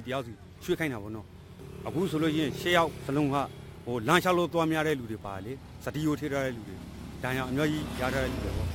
့အဲ့လိုပါတယ်ပါတဲ့လူနာတွေကြတော့သူတို့လမ်းလျှောက်လို့မရတဲ့လူနာတွေရောထန်းစင်နဲ့4ယောက်5ယောက်ထန်းတယ်တမ်းပြီးလို့ရှိရင်အဲ့ဒီဆေးရုံအချုပ်ထဲမှာထေးတယ်ပြီးလို့ရှိရင်သူတို့ဒီပြင်ကလူတွေနဲ့တွေ့ခွင့်မပေးဘူးသူတို့အထက်မှာစစ်လားဘာလုပ်လဲတော့ကျွန်တော်တို့အဲ့ဒါတော့မသိဘူးဘာကြောင့်အဲ့လိုမျိုးလက်ထက်လာခက်တာလဲအေးအဲ့ဒါကတော့ကျွန်တော်တို့လည်းမသိဘူးဘာကြောင့်အဲ့ဒီလိုလက်ထက်လာခက်တယ်လဲဆိုတာတော့ကျွန်တော်တို့လည်းမသိဘူးဘာအမှုနဲ့လာခက်တယ်လဲဘာကိစ္စကြောင့်လာခက်တယ်လဲသူတို့အပြစ်ရှိတယ်ဆိုတဲ့ပုံမှန်တွေကိုလေရေကဘာမှလာလို့ရှင်းပြတာမရှိဘူးဘာမှလည်းမပြောဘဲနဲ့ဒီအတိုင်းဗလန်းကြီးဝင်ပြီးတော့လက်ထက်ခက်တယ်ရဲရရှိတွေကိုမေးတာရှိလားချင်းချင်းပြောမယ်ဆိုလို့ချင်းသူတို့အဲ့ဒီသုံးဝန်းနဲ့လာတဲ့လူတွေကိုတာဝန်ရှိတဲ့လူတွေကိုမမေးဘူးဒါမဲ့ဆေးရုံမှာကြားတဲ့ဒီနှစ်ပွင့်နဲ့ကျွန်တော်စိုးစိုးကပြောသွားတယ်လို့လေနှစ်ပွင့်နဲ့အရာရှိတယောက်ရှိလေအဲ့ဒီအရာရှိဆေးရုံမှာတာဝန်ကြားနေသူကအဲ့ဒီအရာရှိကျွန်တော်ကမေးတယ်မေးတော့ကျွန်တော်ကဘယ်လိုဖြေလဲဆိုတော့သူတို့အောက်ခန်းမှာရွှေ့ပြီးတော့စေကူတာမှာပေါ့လေအဲ့ဒါကြောင့်အောက်ခန်းကိုရွှေ့မယ်လို့အဲ့လိုပဲပြောတယ်လူနာတွေရဲ့အခြေအနေကဘယ်လိုရှိလဲလူနာတွေရဲ့အခြေအနေကတော့ရှင်းရှင်းပြောမယ်ဆိုလို့ရှိရင်ဗျာလူကတော့6ယောက်လုံးပေါ့ဗျာ6ယောက်လုံးကတော့ရှင်းရှင်းပြောမယ်ဆိုရင်တနက်ထိမှထားတဲ့ဒဏ်ရာတွေကတစ်ချက်တည်းပါတာကတယောက်ပဲရှိနှစ်ချက်သုံးချက်နောက်အယိုးကျိုးတွေဗျာစတီယိုထေးထားတယ်ဗျာလမ်းမလျှောက်ဘူးလူနာ4ယောက်ရှိလုံးဝလမ်းလျှောက်လို့မရဘူးသူတို့ကစတီယိုထေးထားတယ်ချိုးလေးမဖြားသေးဘူးနောက်ပြီးလို့ရှိရင်ဒီဆေးရုံဝင်တဲ့ဥစ္စာလေးတစ်ပတ်တောင်မပြေးသေးဘူးအဲ့လိုအခြေအနေမျိုးတွေဆိုးဆိုးဝါးဝါးတွေရှိအဲ့ဒါတွေကိုသူတို့ကအဲ့လိုတမန်သက်သက်လာပြီးတော့အဲ့လိုဖမ်းတယ် ဒါလက်ထိတ်ခတ်စရာတော့မလိုဘူးရှင်းချက်ပြောမယ်ဆိုလို့ရှိရင်သူတို့လူမှုရေးရဆိုလို့ရှိရင်တော့သူတို့လုံးတဲ့လုံးထက်တဲ့ပုံစံမျိုးဆိုလို့ရှိရင်တော့အဲ့လိုလိုပဲလောက်အောင်မှာပဲကျွန်တော်တို့မြင်တယ်လေအရှုပ်ခန်းတွေကိုရွှေ့လိုက်တဲ့နောက်ပိုင်းမှာမိသားစုတွေနဲ့ရောတွေ့ကြရလားမရပါဘူးခင်ဗျမိသားစုတွေနဲ့တွေ့ခွင့်မရဘူးဒါမဲ့ကျွန်တော်တို့အခုတို့ဒီလာတဲ့အချိန်မှာကျွန်တော်တို့မေ့ရလေကျွန်တော်တို့မှလူနာနဲ့တွေ့ခွင့်မရတော့ဘူးသူတို့လက်ထိတ်ကိုရောက်တယ်ကျွန်တော်တို့ကိုဘယ်လိုလုပ်ပေးမလဲဘယ်လိုစီစဉ်ပေးမလဲအဲ့ဒါကိုကျွန်တော်တို့ကိုပြန်ပြီးတော့အဖြေပေးပါလို့ကျွန်တော်တို့တောင်းထားတယ်ဒါမဲ့အခုလို့စီကတော့အဖြေမရသေးဘူးလူနာတွေကိုလက်တက်ခတ်ပြီးတော့အရှုပ်ခန်းတွေကိုပြောင်းရွှေ့လိုက်တဲ့ကိစ္စပေါ်မှာမိသားစုဝင်တရားအနေနဲ့ဗာများပြောချင်တယ်ဒီလိုရိုးရာတွေမကောင်းသေးဘူးကျွန်တော်တို့ကနေပြီးတော့အနည်းငယ်စမ်းချောင်းနေတယ်သူတို့ကြမ်းမာရေးအတွက်သူတို့တန်းရှင်းရဲ့အတွက်ကိုကျွန်တော်တို့စနိတ်တကြနဲ့ကျွန်တော်တို့လုပ်ပေးနေတယ်ကျွန်တော်တို့ရေဘက်တိတ်ပေးတယ်ကျွန်တော်တို့လူနာဆောင်တွေကမိန်းဖတွေကတန်းရှင်းလုပ်ပေးတယ်သူတို့ကိုယ်တည်းသူတို့တန်းရှင်းကိုသူတို့မလုပ်ပေးနိုင်ဘူးမလုပ်ပေးနိုင်တဲ့အချိန်မှာဒီလိုဆူဆူဝါးဝါအခြေအနေနဲ့အချုပ်တွေထိပြီးတော့ထားတယ်ဆိုတာကတော့ဒါကတော့လုံးဝမတရားဘူးလို့ထင်တယ်လူခွင့်ရင်းကိုလေလုံးဝဒါဆန့်ရံဖက်နေရာထူးလို့သတ်မှတ်တယ်ဗျအခုလိုအရှုပ်ခန်းထဲမှာဘယ်လောက်အကြာတိထားမယ်လို့သိထားလဲအဲ့ဒါကတော့ကျွန်တော်တို့မသိသေးဘူးဗျသူတို့ဘယ်လိုလုံးလာမယ်ဘယ်လိုဆက်ဖြစ်လာမယ်ဆိုတာတော့ကျွန်တော်တို့ကတော့မသိသေးဘူးကျွန်တော်တို့ကတော့စောင့်ကြည့်မှုရှိတာပေါ့အစိုးရကပြောထားတာကဒီမြောက်ဦးပြည်စင်မှာပါဝင်ပတ်သက်တဲ့လူတွေကိုဖော်ထုတ်ဖမ်းဆီးအရေးယူသွားမယ်ဆိုပြီးတော့ပြောဆိုထားတာရှိတယ်ဆိုတော့ဒီကိစ္စပေါ်မှာရောဘယ်လိုမျိုးမြင်ပါလဲခင်ဗျအစိုးရကအဲ့လိုဒီအကြမ်းဖက်တဲ့လူတွေကိုဖော်ထုတ်ဖမ်းဆီးပေးသွားမယ်ဆိုလို့ရှိရင်မြောက်ဦးမျိုးမှာရှိတဲ့လူတွေကိုအကုန်လုံးဖမ်းဖို့ဗျာဒါအကုန်လုံးပါတယ်သူတို့ပြစ်လို့တနတ်ထိမှန်တဲ့ဒဏ်ရာတွေကတော့ကျွန်တော်တို့သားသမီးတွေပဲသေတဲ့လူတွေနဲ့ကျွန်တော်တို့သားသမီးတွေပဲဒါကကျွန်တော်တို့သားသမီးတွေကိုပါပါတယ်ဆိုပြီးတော့တမန်သက်မလုံးနဲ့ဖမ်းမယ်ဆိုလို့ရှိရင်တမျိုးလုံးဖမ်းတမျိုးလုံးပါတယ်နေကားလေးပါတယ်ဗျမြောက်မျိုးနဲ့တမျိုးနေလုံးကပါတယ်မန်းမျိုးနေကားလေးပါတယ်ဗျအနည်းကလူတွေရွာကလူအကုန်လုံးပါတယ်အဲ့ဒီလူတွေကအကုန်လုံးဖော်ထုတ်ပြီးဖမ်းလူနာတွေထဲမှာစိုးရင်ရတဲ့လူနာတွေများပါလားစိုးရင်ရတဲ့လူနာတွေကတော့ပါတာပေါ့ဗျာပါတယ်ဆိုတာကဒီဘက်ကအခုကတော့အသက်အနေထားရဖို့လေသူတို့ကတော့ရှိတာပေါ့ဒါပေမဲ့နောက်ပိုင်းကိုစိုးရင်ရမလားမစိုးရင်ရမလားဆိုတာကတော့ကျွန်တော်တို့အဲ့ဒါတော့မပြောတတ်ဘူးဒါပေမဲ့ဒဏ်ရာကတော့တူတူပြင်းပြထန်တာရထားတဲ့လူနာတွေပါတယ်မိသားစုဝင်တရားအနေနဲ့အစိုးရကိုတင်ပြခွင့်ရမယ်ဆိုရင်ဘာတွေများပြောခြင်းလဲကျွန်တော်တို့တင်ပြခွင့်ရမယ်ဆိုလို့ရှိရင်တော့အခုကျွန်တော်တို့ဒီမြောက်ဦးမှာဖြစ်တဲ့ကျွန်တော်တို့ဒဏ်ရာရထားတဲ့လူငယ်ကျွန်တော်တို့သားသမီးတွေပေါ့ဗျာအကုန်လုံးပေါ့ဗျာနော်အဲ့ဒီလူတွေကိုကျွန်တော်တို့ကောင်းကောင်းမှန်မှန်နဲ့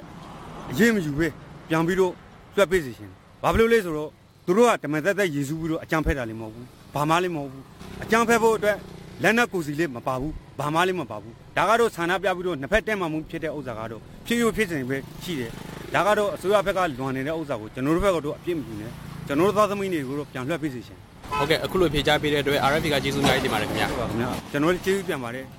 ်ဒါကတော့မြောက်ဦးဖြစ်စဉ်အတွင်းတနက်တန်ရာကြောင့်စစ်တွေစေယုံကြီးမှာစေကုသခံယူနေရကနေဒီကနေ့ဖမ်းဆီးခံလိုက်ရတဲ့သူတွေထဲမှာပါဝင်တဲ့ကိုတန်းစောဦးရဲ့ဖခင်ဦးအေးမောင်သိန်းကိုကျမတို့သတင်းတောက်ကိုမင်းသိန်းအောင်တွေ့ဆုံမေးမြန်းတင်ပြခဲ့တာပါရှင်ဟုတ်ကဲ့ပါအမကြီးအဲ့ဒီအဖမ်းခံရတဲ့လ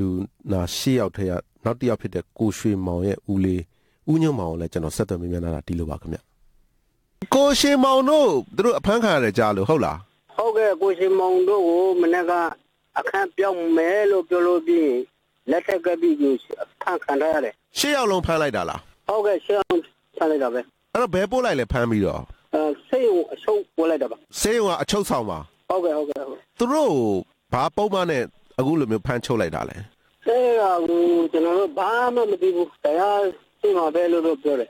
အဲ့လိုလာဖမ်းတဲ့လူတွေဘာလို့မေးမကြည့်ဘူးလားဘယ်ဥပဒေနဲ့ဖမ်းတာလဲဘယ်ပုံမှန်နဲ့ဖမ်းတာလဲဆိုတော့အဲ့ဒါကျွန်တော်တို့မနေ့ကအစိုးရကနေကြတယ်ဖမ်းတာမဟုတ်ဘူးဘာမှမထုံးစံနဲ့အခန်းပြောင်းမှာဒီနေရာမှာနေလို့မကောင်းဘူးအောက်မှာလူတွေများတယ်အောက်မှာထားမယ်လို့ဆိုပြီးလိန်ညာပြီးတော့ခေါ်ကြတယ်သူပြောလို့ပြီးလက်ထဲပါတယ်ခါကြတာပဲဒီမှာတော့တိုက်နေတော့မဟုတ်ဘူးလေနေမကောင်းသေးဘူးဆိုတော့ဒီလိုလုံးမဟုတ်ဘူးလို့ပြောချလိုက်တာဖမ်းသွားတာရဲတွေပဲလားတခြားဘသူတွေပါသေးလဲအကုန်လုံးရဲတွေပဲဖမ်းဝရမ်းတွေပါတွေရောပြလားဘာမှမပြဘူးအခန်းပြောင်းမှလို့ပဲပြောတယ်လေအဲ့တော့သူတို့ဒဏ်ရာတွေနဲ့အခုခွဲစိတ်ပြီးတော့ဘလို့အခြေအနေရှိလဲဒဏ်ရာတွေကဖတ်လို့မရသေးဘူးကျွန်တော်ကောက်လို့မရသေးဘူးအပေါ်အလီတော့လို့မရဘူးကျွန်တော်ကိုရှင်မောင်ကြတော့ဆောင်းလို့မရသေးလို့မရသေးဘူးအဲ့တော့အခုမိသားစုတွေရောတွေးခွင့်ရလားမိသားစုတွေတရားဝင်လို့သမင်းကျလို့တော့ရတယ်နောက်လူတွေအဲ့ဒီအနာမတမမထားဘူးအဲ့တော့အခုဦးညွန့်မောင်တို့ကအဲ့ဒီစိတ်ရုံမှာပဲစောင့်နေကြတာပေါ့ဟုတ်ကဲ့အဲ့ဒီစောက်ထားတဲ့နေရာချင်းမှာပဲရှေ့ရောက်နာမည်ကျွန်တော်ပြောပြအောင်ဟုတ်ကဲ့ကိုရှင်မောင်အောင်သေးထွန်းကျော်သေးသူကကိုတန်းပဲကြောင်းတော့ပဲဟုတ်ကဲ့အော တောင်ထဲကဆိုင်ကယ်တွေကိုကြက်တာတွေကိုလောက်တာလေ စိုက်ကပြင်တာပေါ့ ဟုတ်ကဲ့နောက်ကြော်နိုင်ကြော်ဝန်းနိုင်နောက်ကြော်မေးစုနောက်ဦးတန်းကျော်အောင်ကျော်မြင့်ဆက်ရောက်ပဲ အဲ့ဒီမှာအငယ်ဆုံးကဒါဆိုထွန်းကျော်စိန်ဖြစ်မှာလား ဟုတ်ကဲ့ကျန်တဲ့လူတွေရောဘယ်ရွယ်ရှိပြီကြီးပြီလား မကြည့်ဘူးချက်ခနဲ့စစ်ချက်ပဲ သူတို့အခုအဖမ်းခံရတဲ့ကိစ္စနဲ့ပတ်သက်ပြီးတော့ရှင်းနေတွေဘာတွေနဲ့တိုင်ပင်မိပြီလား မတိုင်ပင်သေးဘူးတခုလေးမတိုင်ပင်သေးဘူးကျွန်တော်နောက်ဆက်လုပ်ပြီးတိုင်ပင်ဥမယ်ဟုတ်ကဲ့ဦးညမောင်ကျေးဇူးပဲတော့ဟုတ်ကဲ့ဒါကတော့စစ်တွေဆေးရုံမှာအဖမ်းခံလိုက်ရတဲ့ဒီလူနာတူဖြစ်တဲ့ကိုရွှေမောင်ရဲ့ဦးလေးဦးညမောင်ပြောသွားတာပါသူတို့ဖမ်းတဲ့ကိစ္စနဲ့ပတ်သက်လို့ပဲရခိုင်ပြည်နယ်အစိုးရအဖွဲ့အတွင်းမှုဦးတင်မောင်ဆွေကိုလည်းကျွန်တော်ဆက်သွယ်မေးမြန်းထားပါတယ်စစ်တွေဆေးရုံမှာဆေးကူးနေရတဲ့ဒဏ်ရာရတဲ့လူငယ်၈ယောက်ကိုလေဒီနေ့ဖမ်းလိုက်တယ်လို့ကြားလို့ပါကျွန်တော်ကပါကားဘတ်ထဲထည့်တာပါဖမ်းတာမပေါ့လုံညွှန်းရေးဆောင်တဲ့ကားဘတ်ပေါ့ကားဘတ်ထဲထည့်တာပါသူတို့မိသားစုတွေကပြောလို့လက်ထိတ်ခတ်ပြီးတော့ခေါ်သွားတယ်တဲ့ဆိုတော့လေသူတို့ရေးယူရမှာလေရေးယူရဖြစ်တဲ့သူတို့ကကားဘတ်ထဲထည့်တာသူတို့တော့ဒါတရားစွဲမှာပေါ့သူတို့ပါတာပေါ့ကျွန်တော်တို့ဒီညဦးမှာအကြမ်းဖက်တဲ့ထဲမှာပါတာပေါ့ဘာလို့သူတို့ပြစ်ခံအဲ့တော့ဘာပုံမှန်နဲ့သူတို့ရေးယူဖို့ရှိလဲခင်ဗျာအဲ့ဒါတော့ကျွန်တော်မသိသေးဘူးဗျာအဲ့ဒါတော့သူတို့လည်းရေးယူရမယ်ထဲမှာပါတယ်ဟုတ်ကဲ့သူတို့လည်းပါတယ်ဆိုကျန်တဲ့လူတွေရောအခုထိန်းသိမ်းတာရှိပြီလားခင်ဗျာထိန်းသိမ်းတာမရှိဒဏ်ရာရတဲ့လူပဲရှိတယ်တခြားဟိုပြင်ပလူတွေတော့မဖမ်းသေးဘူးပေါ့ကျွန်တော်လူတွေကအဲ့လိုတရားရုံးကနေပြီးတော့ဝရမ်းရမှာပဲဖမ်းမှာပေါ့တော့မဖမ်းသေးပါအခုဒီ၈ယောက်ကိုဖမ်းတာရောတရားရုံးဝရမ်းတွေပါတယ်ယူရလားဒီဥစ္စာတော့မဟုတ်ဗျာဒါရဲအရေးပိုင်မှုနဲ့ဖမ်းတာဗျာခုနကပြောကျွန်တော်တို့ဒီအကြမ်းဖက်ထဲမှာပါလို့အကြမ်းဖက်ထဲမှာပါလူတွေဖမ်းတာဟုတ်ကဲ့အဲ့ဒါပါကျွန်တော်မေးကြည့်တော့လေဘာပုံမှန်နဲ့ဖမ်းလဲသိရလားဝရမ်းတွေဘာတွေပြလားဆိုတော့မိသားစုတွေကပြောတယ်သူတို့မေးတာလည်းမရဘူးတဲ့နောက်တစ်ခုကအဲ့ဒီသူတို့မိသားစုတွေပြောတယ်အခုအဲ့လိုသူတို့အဲ့အချုပ်ဆောင်တွေကိုထဲလိုက်တယ်တဲ့ထဲလိုက်ပြီးတော့မိသားစုတွေလည်းမဝင်ရဘူးပေါ့နော်တယောက်ပဲပေးဝင်တယ်လို့ပြောတယ်အဲ့တော့အဲ့လူတွေကသူတို့အဲ့ဒီပါတိတ်မထနိုင်သေးတာတို့ကျွေးမွေးဖို့ပြုစုဖို့လည်းလိုတာတွေရှိတယ်လို့သူတို့ပြောကြတယ်ဟုတ်တယ်မြောက်ဦးမှာကျတော့တချို့အဲ့လိုဖမ်းတဲ့လူတွေကတချို့တွေထွက်ပြေးကုန်တော့အဲ့မှာဟိုတာဝန်ရှိတဲ့လူတွေကလေသူတို့ပါအချို့လည်းပြန်ရောက်အဲ့လိုဖြစ်နေအဲ့ဒီလူနာတွေထွက်ပြေးသွားတယ်ဆိုတာလည်းကျွန်တော်ကြားတယ်ဟုတ်တာဝန်ရှိတဲ့အရာရှိတွေတာဝန်ရှိတဲ့သူတွေကလည်းပြန်ပြီးတော့ရေးယူခံရတာပေါ့ဗျာအဲ့ဒါကြောင့်ကျွန်တော်အဲ့လိုမထားလို့မရတော့ဟုတ်ကဲ့နောက်ဟိုကလေကျန်တဲ့လူတွေလည်းဒီမှာသိကျင်ကြတာအဲ့ဒီကိစ္စမှာဒီရဲဝန်နဲ့အယောက်20လောက်ဒဏ်ရာရတယ်ဆိုတာမျိုးကျွန်တော်အစိုးရထုတ်ပြန်ကြမှာတွေ့ရတယ်လေတွေ့ရတော့အဲ့ဒီရဲဝန်နဲ့20ကဒဏ်ရာရတဲ့လူတွေဘလို့အခြေအနေရှိလဲပေါ့သူတို့ပုံတွေပါလေမတွေ့ရမပြူရနဲ့ဆိုတော့လေသူတို့ပုံတွေတင်လိုက်ရင်ကျွန်တော်တို့ဟိုဖြစ်မှာဆိုလို့ဗျာအသက်အန္တရာယ်ရှိတယ်လေသူတို့ပုံတွေနောက်ဒီမှာဆက်ပြီးလုပ်ဖို့သူရဲ့ personal security ပေါ့အဲ့အတွက်မတင်တာမစိုးရင်ဒဏ်ရာရတာပါခဲလုံးမှန်တဲ့အတွက်ခုနပြောလို့ကောင်းမှပူရောင်သွားတယ်ရင်ဘတ်မှာဒဏ်ရာရတယ်ဒီလောက်ပါပဲမစိုးရင်ဒဏ်ရာရတာပါ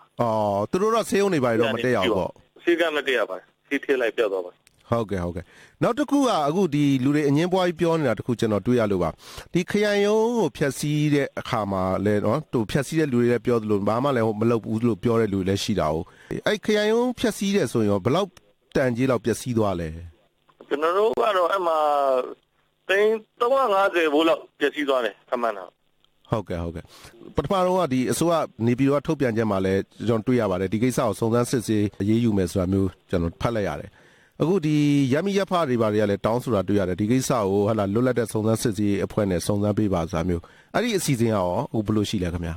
ဟိုဒီဌာနဆိုင်ရာစုံစမ်းစစ်ဆေးရတော့ဒါစတင်ဆောင်ရွက်နေပြီဖြစ်ပါတယ်ရဲတပ်ဖွဲ့တို့အထူးဦးစီးဌာနတို့တော့ဒီဌာနဆိုင်ရာစုံစမ်းစစ်ဆေးရတော့ဒါပြီးပေါ့နော်ဆောင်ရွက်နေပါပြီအဲ့ဒါဒီပြောင်းစုအဆင့်ရတဲ့ဒါစုံစမ်းစစ်ဆေးအဖွဲ့ကဖွဲ့စည်းထားပြီးဖြစ်ပါတယ်အဲသူတို့ကလည်းဒီဥစ္စာဒါဆက်လုပ်သွားမှာဖြစ်ပါတယ်လူမှုဖွဲ့စည်းတင်ပြတဲ့ဒီမှာပညာရှင်တွေကျွမ်းကျင်သူတွေပါဝင်တဲ့လွတ်လပ်တဲ့အဖွဲ့အစည်းဆိုတော့ဒီဥစ္စာကျွန်တော်တို့ကတော့ဒါပြည်နယ်စစ်နဲ့လုပ်လို့မရဘူးလေဒါကျွန်တော်တို့ဒါကတော့ဆက်ပြီးတော့သတင်းပို့ထားပါတယ်ဟုတ်ကဲ့ဦးတင်မောင်ဆွေဟုတ်ကဲ့ကျေးဇူးတင်ပါတယ်ခင်ဗျာအခုလိုပြောပြတာဒါတော့ရခိုင်ပြည်နယ်အစိုးရအဖွဲ့အတွင်းမှုဦးတင်မောင်ဆွေကိုကျွန်တော်ဆက်သွယ်မြင်တင်ပြခဲ့တာပါမခင်ရေအခုတော့ကျွန်တော်ဒီ Reuters သတင်းတော့2ယောက်အကြောင်းလည်းတင်ပြရအောင်နော်ဟုတ်ကဲ့ပါမြန်မာနိုင်ငံအစိုးရလျှို့ဝှက်ချက်ဥပဒေပုံမှန်3နဲ့တရားစွဲဆိုဖမ်းဆီးခံထားရတဲ့ Reuters သတင်းဌာနကသတင်းတောက်ကိုဝါလုံးနဲ့ကိုကျော်စိုးဦးတို့2ဦးကိုရန်ကုန်မြောက်ပိုင်းခရိုင်တရားရုံးမှာဒီကနေ့ရုံးထုတ်ခဲ့ပြီးတော့တရားလိုဖြစ်တဲ့ဒုတိယရဲမှူးကြီးယူနိုင်ကိုစတင်ပြီးစစ်ဆေးခဲ့ပါတယ်။ RFA သတင်းတောက်ကိုကျော်စိုးဝင်းကဆက်ပြီးတင်ပြမှာပါရှင်။ဟုတ်ကဲ့ကိုဝါလုံးနဲ့ကိုကျော်စိုးဦးတို့2ယောက်ကိုအမှုဖွင့်တဲ့တရားလိုရဲမှူးကြီးယူနိုင်ကို မြောက်ပိုင်းခရိုင်တရားရုံးမှာဒီကနေ့စတင်စစ်ဆေးရမှာကွဲလွဲမှုတွေရှိနေတယ်လို့သတင်းတော်2ဦးရဲ့ရှေ့နေဦးတန်းစောအောင်ကရုံးထုတ်အပြီးမှာပြောပါတယ်ဒီကနေ့ထွက်ဆိုရမှာအဓိကကျတဲ့အချက်တစ်ချက်ဖြစ်တဲ့သတင်းတော်2ယောက်ကိုဖမ်းဆီးတဲ့နေရာကွဲလွဲနေပြီးသတင်းတော်တွေဟာသတင်းမီဒီယာဥပဒေနဲ့အညီလှုပ်ဆောင်တဲ့အကြောင်းတရားလိုကတရားခွင်မှာထွက်ဆိုသွားတယ်လို့ရှေ့နေဦးတန်းစောအောင်ကပြောပါတယ်ကြားတာတော့ဒီသတင်းသမားတွေကသတင်းမီဒီယာဥပဒေနဲ့ညီတူလှုပ်သွားတယ်ဆိုတာကိုဒီတရားလိုကထွက်သွားတယ်ဟောကဒီဖမ်းကြီးတဲ့နေရာကိုလချက်တွေရှိတယ်အဲ့ဒါကရှာဝေးပုံစံကျော်စိုးကိုဖမ်းတဲ့နေရာဒီရတိုင်းပေါက်ဖြစ်ပြီးတော့ကိုတုံးမောင်ဖမ်းတဲ့နေရာကတော့မတုံးလန်းနေလာလန်းတောက်မှာဖမ်းနေဆိုပြီးတော့ကိုလချက်တွေဒီကိုလချက်ကိုခွန်ခံသွားကြတယ်သတင်းတော်2ယောက်ကိုတရားစွဲဖို့သမ္မတရုံးကခွင့်ပြုချိန်ဟာနိုင်ငံတော်သမ္မတဦးထင်ကျော်ခီးထွက်ခွာနေချိန်ဖြစ်တဲ့အတွက်ယာယီသမ္မတတာဝန်ထမ်းဆောင်နေတဲ့ဒုတိယသမ္မတဖြစ်တဲ့ဦးမြင့်ဆွေကခွင့်ပြုခဲ့တာဖြစ်ပါတယ်။ဖမ်းဆီးတဲ့အချိန်နဲ့တရားစွဲဖို့ခွင့်ပြုမိန့်တောင်းချိန်ဟာတနာရီလောက်ပဲကွာခြားတဲ့အချက်ဟာလည်းအမှုထဲမှာပါတဲ့ထူးခြားချက်တစ်ခုဖြစ်တယ်လို့ရှေ့နေဦးတန်းစောအောင်ကပြောပါတယ်။ဒီကတော့ဒီကသမ္မတရုံးရဲ့တရားစွဲဖို့ခွင့်ပြုမိန့်နဲ့ပတ်သက်ပြီးတော့အဲ့ဒီဟာကိုစွဲကန်သူတွေဖမ်းတာက12ရက်နေ့ည9:00နာရီနီးပါးမှာဖမ်းတယ်။ဒါပေမဲ့10:00နာရီမှာသူတို့ဒီသမ္မတရုံးကိုခွင့်ပြုမိန့်တောင်းဖို့စာရီအစင်းသင်းဖြစ်နေတယ်ဆိုတာဆိုပါတယ်အဲ့တော့ဒီဟာဒီတနာရီအတွင်းမှာပဲဒီဟာတွေအစင်းသင်းဖြစ်နေတယ်ဆိုတော့အတိတ်ပဲစောင်းတယ်ပေါ့ဒါတော့ကြားပါသတင်းတော်2ယောက်ကိုဖမ်းဆီးချိန်မှာသူတို့2ဦးနဲ့အတူရခိုင်ပြည်နယ်မောင်တော်မြို့နယ်ကအမှတ်8လုံခြုံရေးရဲတပ်ဖွဲ့ရဲ့ကိုကဲမှုအောက်ကမြင်းလွတ်ရဲကင်းစခန်းဩဂုတ်လအတွင်းကတိုက်ခိုက်ခံရမှုတိုက်ပွဲဖြစ်စဉ်နဲ့ပတ်သက်တဲ့အစီရင်ခံစာလူလက်နက်ခရမ်းစည်ရင်းနဲ့မြင်းလွတ်ရဲကင်းစခန်းရဲ့မြေပုံကျန်းစာရွက်တရွက်အမှတ်8လုံခြုံရေးရဲတပ်ဖွဲ့ကိုကဲတဲ့ဒေသမှာရှိတဲ့ကျွော်တွေရဲ့မီးလောင်တဲ့အခြေအနေနဲ့လူနေထိုင်တဲ့အခြေအနေကိုဖော်ပြထားတဲ့စာရွက်စာတမ်းတွေကိုရဲတပ်ဖွဲ့ကတင်ဆက်ထားတာဖြစ်ကြောင်းသက်သေအဖြစ်ဒီကနေ့တရားရုံးမှာတင်သွင်းခဲ့တယ်လို့သိရပါတယ်။ကိုဝါလုံးနဲ့ကိုကျော်စိုးဦးတို့အမှုမှာရဲတပ်ဖွဲ့ဝင်2ဦးလည်းပါဝင်တယ်လို့သတင်းထုတ်ပြန်ခဲ့ပေမဲ့ရုံးထုတ်တွေမှာအဲ့ဒီရဲတပ်ဖွဲ့ဝင်2ယောက်ကိုမတွေ့ရှိခဲ့ရပါဘူး။အခုဖြစ်တဲ့အမှုကိစ္စနဲ့ပတ်သက်ပြီးကျင့်ဝတ်ချိုးဖောက်ပြီးလှုပ်ဆောင်တာမရှိခဲ့တဲ့အတွက်တုံ့လုံးမှုမဖြစ်သလိုတရားရုံးကလည်းမျှတတဲ့ဆောင်ရွက်ချက်မျိုးပြုလုပ်မယ်လို့ယုံကြည်တဲ့အကြောင်းအဖမ်းခံရတဲ့သတင်းတော်ကိုဝါလုံးကရုံးအထွက်မှာပြောပါတယ်ဒီမှုနဲ့ပတ်သက်ပြီးတော့ကျွန်တော်တို့ကျင့်ဝတ်လည်းချိုးဖောက်ခဲ့တာမရှိတဲ့အတွက်ကြောင့်မလို့ဒီမှုနဲ့ပတ်သက်ပြီးတော့ကျွန်တော်တို့တုံ့လုံးမှုမရှိပါဘူးအဲ့တော့တရားရုံးတော်ကလည်းပဲကျွန်တော်တို့မှုနဲ့ပတ်သက်ပြီးတော့တရားဥပဒေအတိုင်းမျှမျှတတစီရင်ဆုံးဖြတ်လိမ့်မယ်လို့လည်းကျွန်တော်တို့ယုံကြည်ပါတယ်တရားမျှတမှုလည်းကျွန်တော်တို့လိုရှိပါတယ်ဟုတ်ကဲ့အမှုနဲ့ပတ်သက်ပြီးအကောင်းဆုံးအဖြေရဖို့မျှော်လင့်မိတယ်လို့ကိုဝါလုံးရဲ့ဇနီးဖြစ်သူမပန်းအီးကပြောပါတယ်အခုဒီတစ်ခေါက်ကတော့ထမင်းတွေပါလဲကျွေးလို့ရတယ်တွေးလို့လည်းရတယ်သူတို့လည်းစီစဉ်ပေးပါတယ်ကိုတွေကိုအဆင်ပြေဆုံးဖြစ်အောင်လို့လေအဲ့တော့စကားလည်းအေးဆေးတော့ပြောခွင့်ရှိရယ်ဆိုတော့ဒီဖြစ်စဉ်နဲ့ပတ်သက်ပြီးတော့ဆုံးကိုကသုံးတတ်ဘူးဘာလို့လဲဆိုတော့ဥပဒေမှလည်းမဟုတ်တဲ့အခါကျတော့ဒါပေမဲ့အကောင်းဆုံးအဖြေပဲထွက်လာလိမ့်မယ်လို့ပဲမျှော်လင့်နေတာပေါ့နော်ကိုဝါလုံးနဲ့ကိုကျော်စိုးဦးတို့အမှုကိုလာမယ့်ဖေဖော်ဝါရီလ1ရက်နေ့မှာထပ်မံချိန်းဆိုလိုက်ပါတယ်ခင်ဗျာဒါကတော့မြန်မာနိုင်ငံအစိုးရလျှို့ဝှက်ချက်ဥပဒေနဲ့ဖမ်းဆီးခံရတဲ့ Reuters သတင်းတောက်2ဦးကိုဒီကနေ့ရန်ကုန်မြောက်ပိုင်းခရိုင်တရားရုံးမှာရုံးထုတ်တဲ့အခြေအနေတွေကို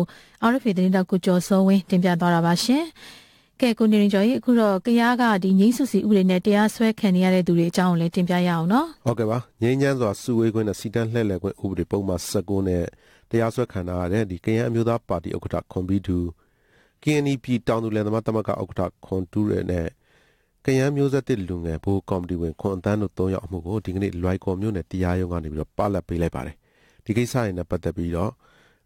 LAIN လိန်နီးပညာအထောက်အကူပြုအဖွဲ့ကဒါရိုက်တာကိုကျော်ထင်အောင်ကိုကျွန်တော် RFA သတင်းတော့မတီရီမင်းစင်ဆက်သွယ်မိမြန်တာနားဆင်နိုင်ပါပြီခင်ဗျာလူငယ်3ဦးကိုဆွဲဆိုထားတဲ့အမှုပလက်လိုက်တယ်ဆိုလို့အဲ့ဒါနဲ့ပတ်သက်ပြီးမေးချင်လို့အခုရုံးချင်းသွားသေးလားရှင်ဒီနေ့လေကျွန်တော်တို့ကိုဒီနေ့မနေ့စောစောကိုတခါတည်းဒီအမှုပလက်ပေးပါမယ်ပေါ့နော်နောက်ထပ်လောက်ရှာမှုပိုင်းလေးတွေကိုလူငယ်တွေကထပ်ပြီးတော့မှတရားရုံးချင်းမှာမလုပ်ဘူးဆိုရင်တို့ဒီအမှုပလက်ပြီးတော့တခါတည်းလွတ်ပေးပါမယ်ဆိုတဲ့အနေအထားမျိုးတွေနဲ့မနေ့ကတော့ပြည်နယ်ဝန်ကြီးချုပ်တို့လူငယ်တို့စီကနေပြီးတော့မှကိုညှိနှိုင်းလာမှုရဲ့အနေအထားတရရနောက်ထပ်ကျွန်တော်တို့19ရက် နေ့ထွက်တဲ့အထဲမှာကျွန်တော်ပါဝင်12ဦးကိုထပ်မံတရားမစွဲတော့ဘူးဆိုတဲ့အနေအထားတရားရရဲ့မနေ့ပြန်24ဆိုရင်လည်းရက်20ပြည့်ပြီးတော့လွတ်မဲ့အနေအထားတရားရရဲ့ပြည်နယ်ရဲ့တည်ငြိမ်ရေးကိုစာပေးတဲ့အနေအထားတရားရရဲ့ဆိုပြီးတော့မှကိုကျွန်တော်တက်ခင်ကြီးပြီးတော့မှတော့ကျွန်တော်လူငယ်တွေကလှူရှားမှုအိုင်ဆိုင်ရာမလုပ်တော့ပဲနဲ့နေမှုပတ်လက်ပေးတယ်ဆိုရင်တော့ကြိုတဲ့အနေအထားလောက်ကိုပဲလုပ်လိုက်ပါတယ်ခင်ဗျအကိုဒီပြည်နယ်ဝန်ကြီးချုပ်တို့ကဒီလိုခေါ်ယူညှိနှိုင်းနေဆိုတဲ့အခါမှာအကိုတို့ကိုခေါ်ယူညှိနှိုင်းတဲ့သဘောလားရှင်ကျွန်တော်တို့ကိုတိုက်ရိုက်မခေါ်ဘဲနဲ့ကိုကြောင်းဝင်စစ်ဆက်ပေးနိုင်ဖို့လက်ရှိ KNPP အတွင်းမူဆွေမျိုးတန်းနဲ့အတွင်းမူနဲ့တယ်နီရဲတို့ကိုကြောင်းဝင်စစ်ဆက်ညှိနှိုင်းသူဖြစ်သူတို့ရွေးချယ်ပြီးတော့မှလောက်ကင်ဆောင်ရတယ်ပေါ့တကယ်တမ်းတော့ဒီနေ့တွင်းမှာရှိနေတဲ့ရှားသောတိုင်းနာလက်နဲ့ကင်တွေကလည်းဒီလိုလူငယ်တွေရဲ့လောက်ကင်ဆောင်ရမှုပေါ်မှာဝန်ရမှုတွေရှိလာကြတယ်ဒီအပေါ်မှာထောက်ခံကြတယ်ဒီလူငယ်တွေကိုတော့တောက်လျှောက်တရားဖန်ဆီးမှုတွေအပေါ်မှာရောဟန်တာမှုတွေဒီလိုပဋိကျုံနေနေတဲ့ပုံစံမျိုးတွေဖြစ်လာမယ်ဆိုရင်တော့ဒီဒေသတွင်းကအရှားသောတိုင်းနာလက်နဲ့ကင်တွေရောမိဘပြည်သူတွေရောက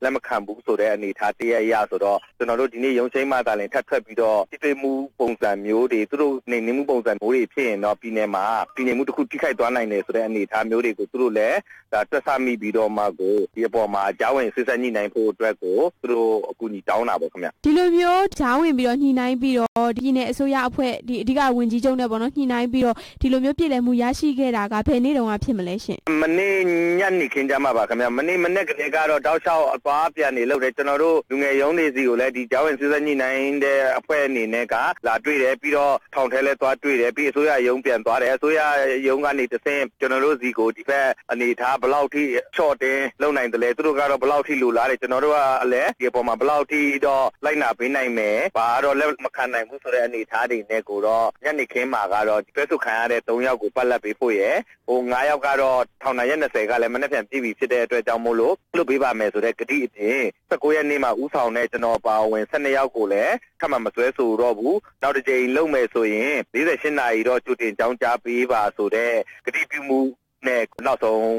သဘောတူလိုက်တာပေါ့ခင်ဗျဒီလိုမျိုးဒီကြားဝင်ပြီးတော့ညှိနှိုင်းပေးတဲ့အဖွဲ့ကဒီ KNPP ကဒီကိုယ်စားလှယ်တွေပဲလားတခြားဘယ်အဖွဲ့တွေကပါသေးလဲရှင်တခြားအဖွဲ့တွေနဲ့ကတော့8ရက်ကတည်းကသူတို့တွေ့ဆုံဆွေးနွေးမှုတွေလည်းရှိကြတယ်အများစုတွေကလည်းသဘောထားတွေကိုအဲ့လိုထုတ်ပြန်လာကြတယ်ဆိုတော့အဲ့ဒါတွေနဲ့ဆွေးနွေးထားတာလည်းဖြစ်တော့ဒီအပေါ်မှာကြားဝင်စစ်ဆက်ညှိနှိုင်းဖို့အတွက်ကိုတော့ပြည်နယ်အစိုးရဘက်ကရောကျန်တဲ့ဥစ္စာတွေကရောက KNPP ကိုပဲရွေးချယ်လိုက်တဲ့ပုံစံဖြစ်မှာခင်ဗျကျွန်တော်တို့တော့အဲ့ဒီအစီအစဉ်ကိုမနေ့သူတို့ကနေဆက်သွယ်လာမှပဲသိတယ်ဒါဆိုတော့ဒီလိုမျိုးသဘောတူညီမှုတွေရရှိရဆိုတော့အကိုတို့စီကိုလာပြီးတော့ဒီလိုမျိုးကြားဝင်ညှိနှိုင်းပေးတဲ့သူတွေပြောဆိုချက်အရာဆိုရင်သူတို့အနေနဲ့ဒီလိုတောင်းဆိုတာမှာတခြားဘာတွေပါအောင်မလဲဥမာတခြားဘယ်လိုတောင်းဆိုမှုတွေပါအောင်မလဲဥမာညီမသိချင်တာကဒီအကိုတို့ငကိုတောင်းဆိုခဲ့တဲ့တောင်းဆိုတဲ့အချက်လေးကိုတောင်းဆိုချက်အတိုင်းကိုပဲဆက်လက်ရပ်တည်တယ်ဒါပေမဲ့လက်ရှိကာလမှာကတော့သူတို့တွေကဒီအပေါ်မှာတရားမျှတမှုတွေအမှန်တရားဖော်ထုတ်ပေးဖို့တွေနောက်ပြီးတော့ဖြစ်စဉ်လေးတွေကိုအတတ်နိုင်ဆုံးကျွန်တော်တို့အရက်ဖက်တွေရောလူထုတွေရောသိရှိဖို့ကိုပြည်နယ်အစိုးရကအရက်သားတူပါဝင်တဲ့အတွက်ဆောင်ရွက်ပေးဖို့ဆိုတဲ့အနေအထားနဲ့ပြည်နယ်အစိုးရကဒီအပေါ်မှာကိုတာဝန်မှုတာဝန်ခံမှုပိုင်းဆိုင်ရာတရားအရာကတော့အတတ်နိုင်ဆုံးလုပ်ကိုင်ဆောင်ရွက်ပေးမယ်ဆိုပြီးတော့ကျွန်တော်တို့19ရက်နေ့တွေ့ဆုံတုန်းကလည်းတောင်းဆိုခဲ့ကြတာဟုတ်နော်အဲ့ဒါကိုတော့အဲ့တုန်းကဝန်ကြီးချုပ်ကဂရိမပေးပေမဲ့အခုဒီလိုသူတို့ကိုယ်တိုင်ကဖိတ်ခေါ်တယ်ဒီအနေအထားတရားအရာကတော့ပြည်နယ်မှာပို့ပြီးတော့ကြီးမားတဲ့အနေအထားတရားအရာသူတို့လည်းမလိုလားတဲ့အတွက်ဒီလိုစစ်ဆက်ညှိနှိုင်းပေးနိုင်စစ်ဆက်ညှိနှိုင်းပေးပါဆိုပြီးတော့မှKNPP ကိုခေါ်ပြီးတော့သူတို့ပြောဆိုရာကနေမှတစ်ဆင့်ကျွန်တော်တို့စီကိုရောက်လာတော့ကျွန်တော်တို့ကလည်းဒီအနေထားတရားရဆိုရင်ကျွန်တော်တို့လက်ခံနိုင်တဲ့အတိုင်းအတာလေးတွေကိုတော့ကျွန်တော်တို့ကပြန်ပြီးတော့မှပြောဆိုတဲ့ပုံစံနဲ့သွားလာဖြစ်တယ်အဲဒီအတွက်ကြောင့်ကျွန်တော်တို့ကတော့ဒီလိုအမှန်တရားပေါ်ပေါက်ရေးရဲ့အတက်ဖြတ်ခံမှုရဲ့အနေထားလေးတွေကိုအတက်နိုင်ဆုံးပြည်နယ်အစိုးရကနေပြီးတော့မှသတင်းထုတ်ပြန်ပေးနိုင်မှုဒီအပေါ်မှာလုံနိုင်မှုဆိုတဲ့အနေထားတည်းကိုတော့သူတို့ကကတိပေးတာဖြစ်တဲ့အတွက်တော့ကျွန်တော်တို့ဘက်ကလည်းနောက်ထပ်အားများစွာနေနဲ့ဆန္ဒထုတ်ဖော်ပေးမဲ့အစီအစဉ်ကိုတော့ကျွန်တော်တို့ကလည်းယာယီရပ်ဆိုင်ထားပေးတယ်ပေါ့နော်တကယ်လို့သူတို့ရဲ့လုံကင်ဆောင်ရမှုဒီပေါ်မှာတိတ်ပြီးတော့မှကိုထင်သာမြင်သာမှုမရှိတာရဲ့သူတို့ကအချိန်တိုင်းဆွဲနေတာရဲ့ဆိုရင်တော့ကျွန်တော်တို့ရဲ့ယာယီရပ်ဆိုင်မှုကနေကျွန်တော်တို့ဆန္ဒထုတ်ဖော်မယ်ဒါကတော့ကယားပြည်နယ်အခြေစိုက်အရက်ဖက်အဖွဲ့တစ်ခုဖြစ်တဲ့ LANN Lane နီးပညာထောက်ကူပြုအဖွဲ့ဒါရိုက်တာကိုကျော်ထင်အောင်ကျွန်တော် RFA သတင်းတော်မတ်တီရီမင်းဆက်သွယ်မြင်တင်ပြသွားတာပါတော်ရရှိမြခင်ဗျာကျွန်တော် RFA ကနေပြီးတော့နေ့စဉ်ထုတ်လွှင့်နေတဲ့သတင်းတွေရောရုပ်မြင်သံကြားအစီအစဉ်တွေကိုပါ www.rfa.org/burmese ဆိုတဲ့ website မှာအချိန်မျိုးကြည့်နိုင်တယ်လို့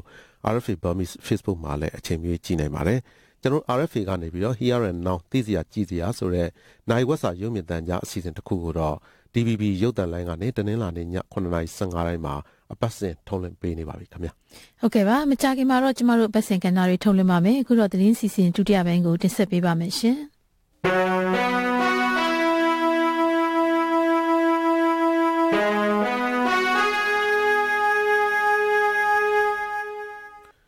တောင်ကိုရီးယားနိုင်ငံပြုံချမ်းမြို့မှာကျင်းပမယ်ဆောင်းရာသီအိုလံပစ်အားကစားပွဲတော်ဟာပြုံယမ်းအိုလံပစ်ဖြစ်သွားတော့မယ်ဆိုတဲ့ဝေဖန်သံတွေကိုတောင်ကိုရီးယားအစိုးရကလက်မခံပယ်ချလိုက်ပါတယ်။လာမယ့်ဖေဖော်ဝါရီလမှာကျင်းပမယ်အိုလံပစ်အားကစားပွဲမှာတောင်နဲ့မြောက်ကိုရီးယားနှစ်နိုင်ငံကအားကစားသမားတွေအမှုပညာရှင်တွေပူးပေါင်းပါဝင်ကြဖို့စီစဉ်နေတာပါ။မကြာခင်ရက်ပိုင်းကပဲတောင်ကိုရီးယားကိုယ်စားလှယ်အဖွဲ့တစ်ဖွဲ့နှစ်နိုင်ငံနယ်စပ်ကိုဖြတ်ပြီးမြောက်ကိုရီးယားရဲ့မြို့တော်ပြုံယမ်းကိုပထမဆုံးအကြိမ်တွားရောက်ခဲ့ပြီးတော့အိုလံပစ်စီစဉ်တွေကြည့်ရှုဆွေးနွေးခဲ့ကြပါတယ်။ဆောင်းရာသီအိုလံပစ်ကိုအခုလိုတောင်မြောက်နှစ်နိုင်ငံပူးတွဲကျင်းပမယ့်အစီအစဉ်ပေါ်မကျေနပ်တဲ့တောင်ကိုရီးယားဒေသခံအဖွဲ့အစည်းတချို့က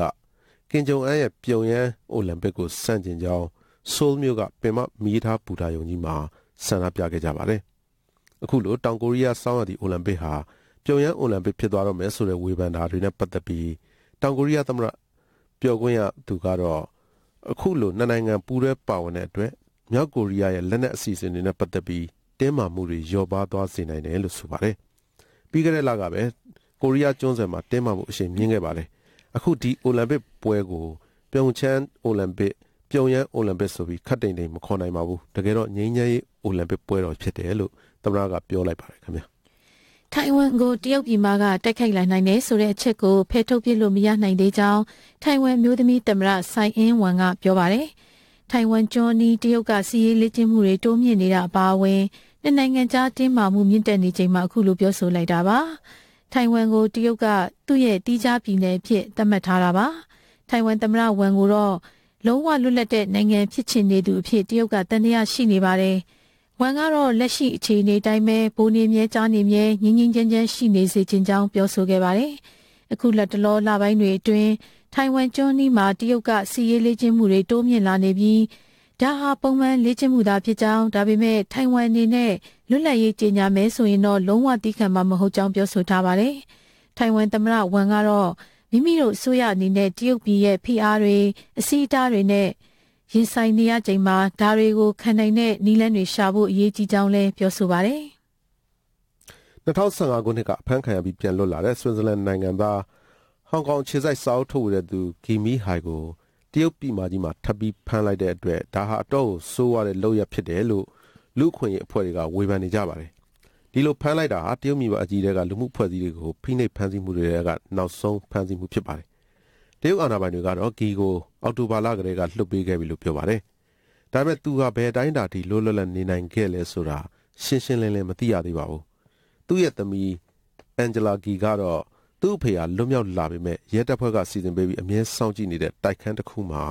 နေခဲ့ရတယ်လို့ဆိုပါတယ်။ပြီးခဲ့တဲ့စနေနေ့ကတော့သူ့အဖေနဲ့ဆွစ်ဇာလန်တန်တမန်2ဦးတို့သူတို့နေထိုင်တဲ့နင့်ဘိုမြို့ကနေဘေကျင်းကိုရထားနဲ့သွားတဲ့အခါမှာအရက်ဝတ်ရဲတွေဖမ်းသွားတာလို့သိရပါတယ်။ New York Times မဂ္ဂဇင်းကလည်းဂီဟာဆွစ်ဇာလန်တန်တမန်2ယောက်ရဲ့ရှေ့မှာဖမ်းဆီးခံသွားရတာဖြစ်တယ်လို့ရေးထားပါတယ်။လူခွင့်ရေးအဖွဲ့တစ်ခုဖြစ်တဲ့နိုင်ငံတကာလွတ်ငြိမ်းချမ်းသာခွင့်အဖွဲ့ AI ကအဲ့ဒီဖမ်းဆီးမှုကိုအလွန်ဆိုးရတယ်လို့ကောက်ချက်ချပါတယ်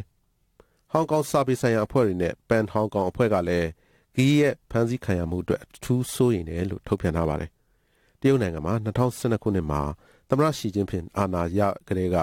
လူမှုအဖွဲ့အစည်းတွေကိုဖိအားပေးနှိပ်ကွပ်ခဲ့တာဖြစ်ပြီးရှေ့နေနဲ့တက်ကြွလှုပ်ရှားသူအများအပြားဖမ်းဆီးခံခဲ့ရတယ်လို့လည်းဝေဖန်ခံရပါတယ်ခင်ဗျာ။ပါကစ္စတန်နိုင်ငံမှာအသက်9နှစ်အရွယ်မိန်းကလေးတဦးအာဓမပြုကျင့်တပ်ဖြတ်ခံရပြီးအမိုက်ပုံမှာစွန့်ပစ်ထားတဲ့အမှုဖြစ်ပွားခဲ့တဲ့နောက်အမျိုးသမီးတွေရဲ့လှုပ်ရှားမှုတရက်ပေါ်ပေါက်လာခဲ့ပါတယ်။ကျမတို့လည်းပါတယ်လို့အဓိပ္ပာယ်ရတဲ့မီတူအမည်ရှိတဲ့လှုပ်ရှားမှုမှာပါကစ္စတန်တဝန်းကထင်ရှားတဲ့မျိုးသမီးတွေပါဝင်ထောင်နဲ့ချီတဲ့မိန်းမသားတွေရွှေ့ထွက်လာခဲ့ကြပြီးသူတို့ကိုယ်တိုင်ကြုံတွေ့ခံစားကြရတဲ့လိမ်ပိုင်းအနိုင်ကျင့်မှုတွေကိုထုတ်ဖော်ပြောဆိုခဲ့ကြတာဒီကိစ္စမှာမတရားပြုကျင့်ခံရသူအမျိုးသမီးတွေသာအရှက်ရကြရထုတ်ဖော်ပြောဆိုမတိုင်ကြားဝန်ပဲဖြစ်နေကြရတဲ့ဒီအစင်လာဆိုးကြီးကိုပြောင်းလဲပစ်ဖို့ချိန်တန်ပြီလို့ချီတက်ကြွေးကြော်ခဲ့ကြပါတယ် ဒါအပြင်မျိုးသမီးတွေနဲ့ကလေးငယ်တွေကိုကာကွယ်ပေးဖို့ပြက်ကွက်နေတဲ့ပါကစ္စတန်အစိုးရနဲ့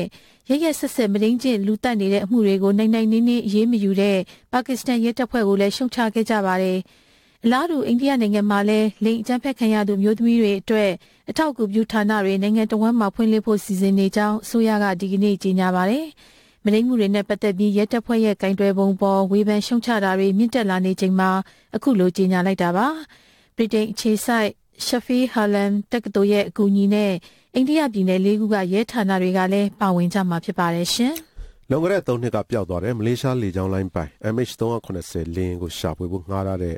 ရှာဖွေသင်္ဘောအားအိန္ဒိယသမုဒ္ဒရာတွေကသတ်မှတ်ထားတဲ့နယ်မြေထဲရောက်နေပြီလို့ဒီကနေ့တော့ Reuters သတင်းမှာဖော်ပြထားပါတယ်။ MH370 ဟာ2014ခုနှစ်ကမလေးရှားနိုင်ငံကွာလာလမ်ပူမြို့ကနေခရီးသည်239ယောက်သယ်ဆောင်ပြီးတရုတ်နိုင်ငံဘေကျင်းမြို့ကိုပြန်တန်းတဲ့အခါလမ်းမှာပျောက်ဆုံးသွားတာပါ။အိန္ဒိယသမုဒ္ဒရာထဲမရောက်မီလေးမှာလေယာဉ်ရဲ့ရေဒီယိုဆက်သွယ်ရေးကိရိယာကိုတစုံတစ်ယောက်ကရွေချက်နဲ့ခလုတ်ပိတ်ခဲ့တယ်လို့လေယာဉ်ပျောက်ဆုံးရေးကိစ္စစုံစမ်းစစ်ဆေးသူတွေကကောက်ချက်ချပါတယ်။လေယာဉ်အပျက်စီးအစအန3ခုလောက်ကိုအိန္ဒိယသမုဒ္ဒရာထဲကကျွန်းတစ်ခုမှာတွေ့တယ်လို့လည်းပညာရှင်တွေကအတည်ပြုပါတယ်ခင်ဗျာ။နောက်ဆုံးရနိုင်ငံတကာသတင်းတွေကိုတင်ပြခဲ့တာပါရှင်။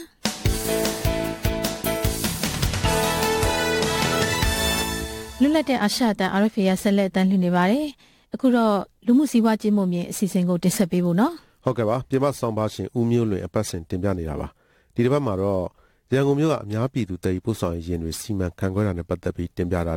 နားဆင်ရမှာပါ။ဒီဆောင်ပါကိုဦးတယောက်ခိုင်ဖတ်ကြားပါလိမ့်မယ်ခင်ဗျာ။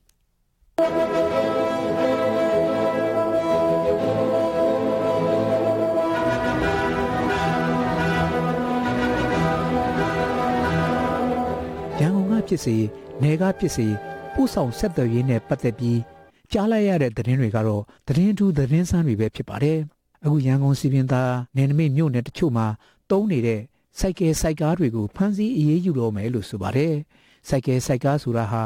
စိုက်ကိုစိုက်ကားလို့ဘီရွဲတက်ထားတဲ့ထူးထူးဆန်းဆန်းရင်ကိုခေါ်နေတာပါ။အနေရင်လည်းမဟုတ်သလိုသုံးဘိန်းလိုတုတ်လိုဘီရွဲပါစိုက်လိုအမြန်ရင်စင်းရင်လည်းမဝင်ပါဘူး။အဲ့ဒါလို့စိုက်ကယ်နဲ့စိုက်ကားဘေးတွေကိုတန်ကြီးဆော်ပြီးလူစည်းရင်အဖြစ်နဲ့အသုံးပြုနေတာကိုမှန်းပြီးကြည့်ုံနဲ့တော်တော်လေးကိုအစီငေါ်မတည့်တာသိနိုင်ပါတယ်။စိုက်ကယ်ရဲ့ဘိန်းနဲ့စိုက်ကားဘေးတွေမှာတုံးတဲ့ဘိန်းဘလို့မှတဟဇာတာမဖြစ်အဆင်မပြေသလိုအသုံးပြုနေကြတာမျိုးပါ။ဒီလိုစနစ်မကြပဲကိုယ့်ဘာသာကိုတီထွင်အသုံးပြုရတဲ့အဓိကအကြောင်းရင်းနှစ်ခုရှိပါတယ်။ပထမတစ်ချက်ကစင်ကြေဖုံးမျိုးနယ်တွေရဲ့လိုအပ်ချက်ပါ။စိုက်ကယ်နဲ့လူတင်ပစ္စည်းတင်ကယ်ရီလို့မရသလိုစိုက်ကားဆိုတာကလည်းလူအားဆိုင်ရတော့ပင်မနှေးလွန်ပြီးတော့စင်ကြီးဖုံးတွေကစိုးဝါလာတဲ့လမ်းတွေနဲ့လည်းမကိုက်ညီပါဘူး။ဒါမှမဟုတ်သုံးမိန်းလိုမျိုးကိုလည်းအသုံးပြုခွင့်ပေးမထားပြန်ပါဘူး။ဒုတိယတစ်ချက်ကတော့ဈေးနှုန်းသက်သာနေတာပါ။စိုက်ကယ်ခတ်ဆုပ်တစ်စီးကိုကျပ်2သိန်းကျော်စိုက်ကားဘေးတွေအဟောင်းတစ်ခုကျပ်3သိန်းကျော်ပေါင်းလိုက်ရင်ငွေ3သိန်းချီုံနဲ့စိုက်ကားဆွဲစားလို့ရနေပါပြီ။ဒါပေမဲ့တကယ်ပြဿနာကဒီရင်တွေဟာစနစ်တကျတိဆောက်ထားတာမဟုတ်လို့စီးသူအန္တရာယ်များသလိုတရားဝင်ခွင့်ပြုပေးထားတာမျိုးလည်းမဟုတ်ပါဘူးအခုလိုပြဿနာတွေဘာကြောင့်ဖြစ်နေရပါသလဲဘယ်လိုဖြစ်ရှင်းတဲ့လဲဆိုတာအခုတစ်ပတ်လေ့လာသုံးသပ်ကြည့်ကြအောင်ပါ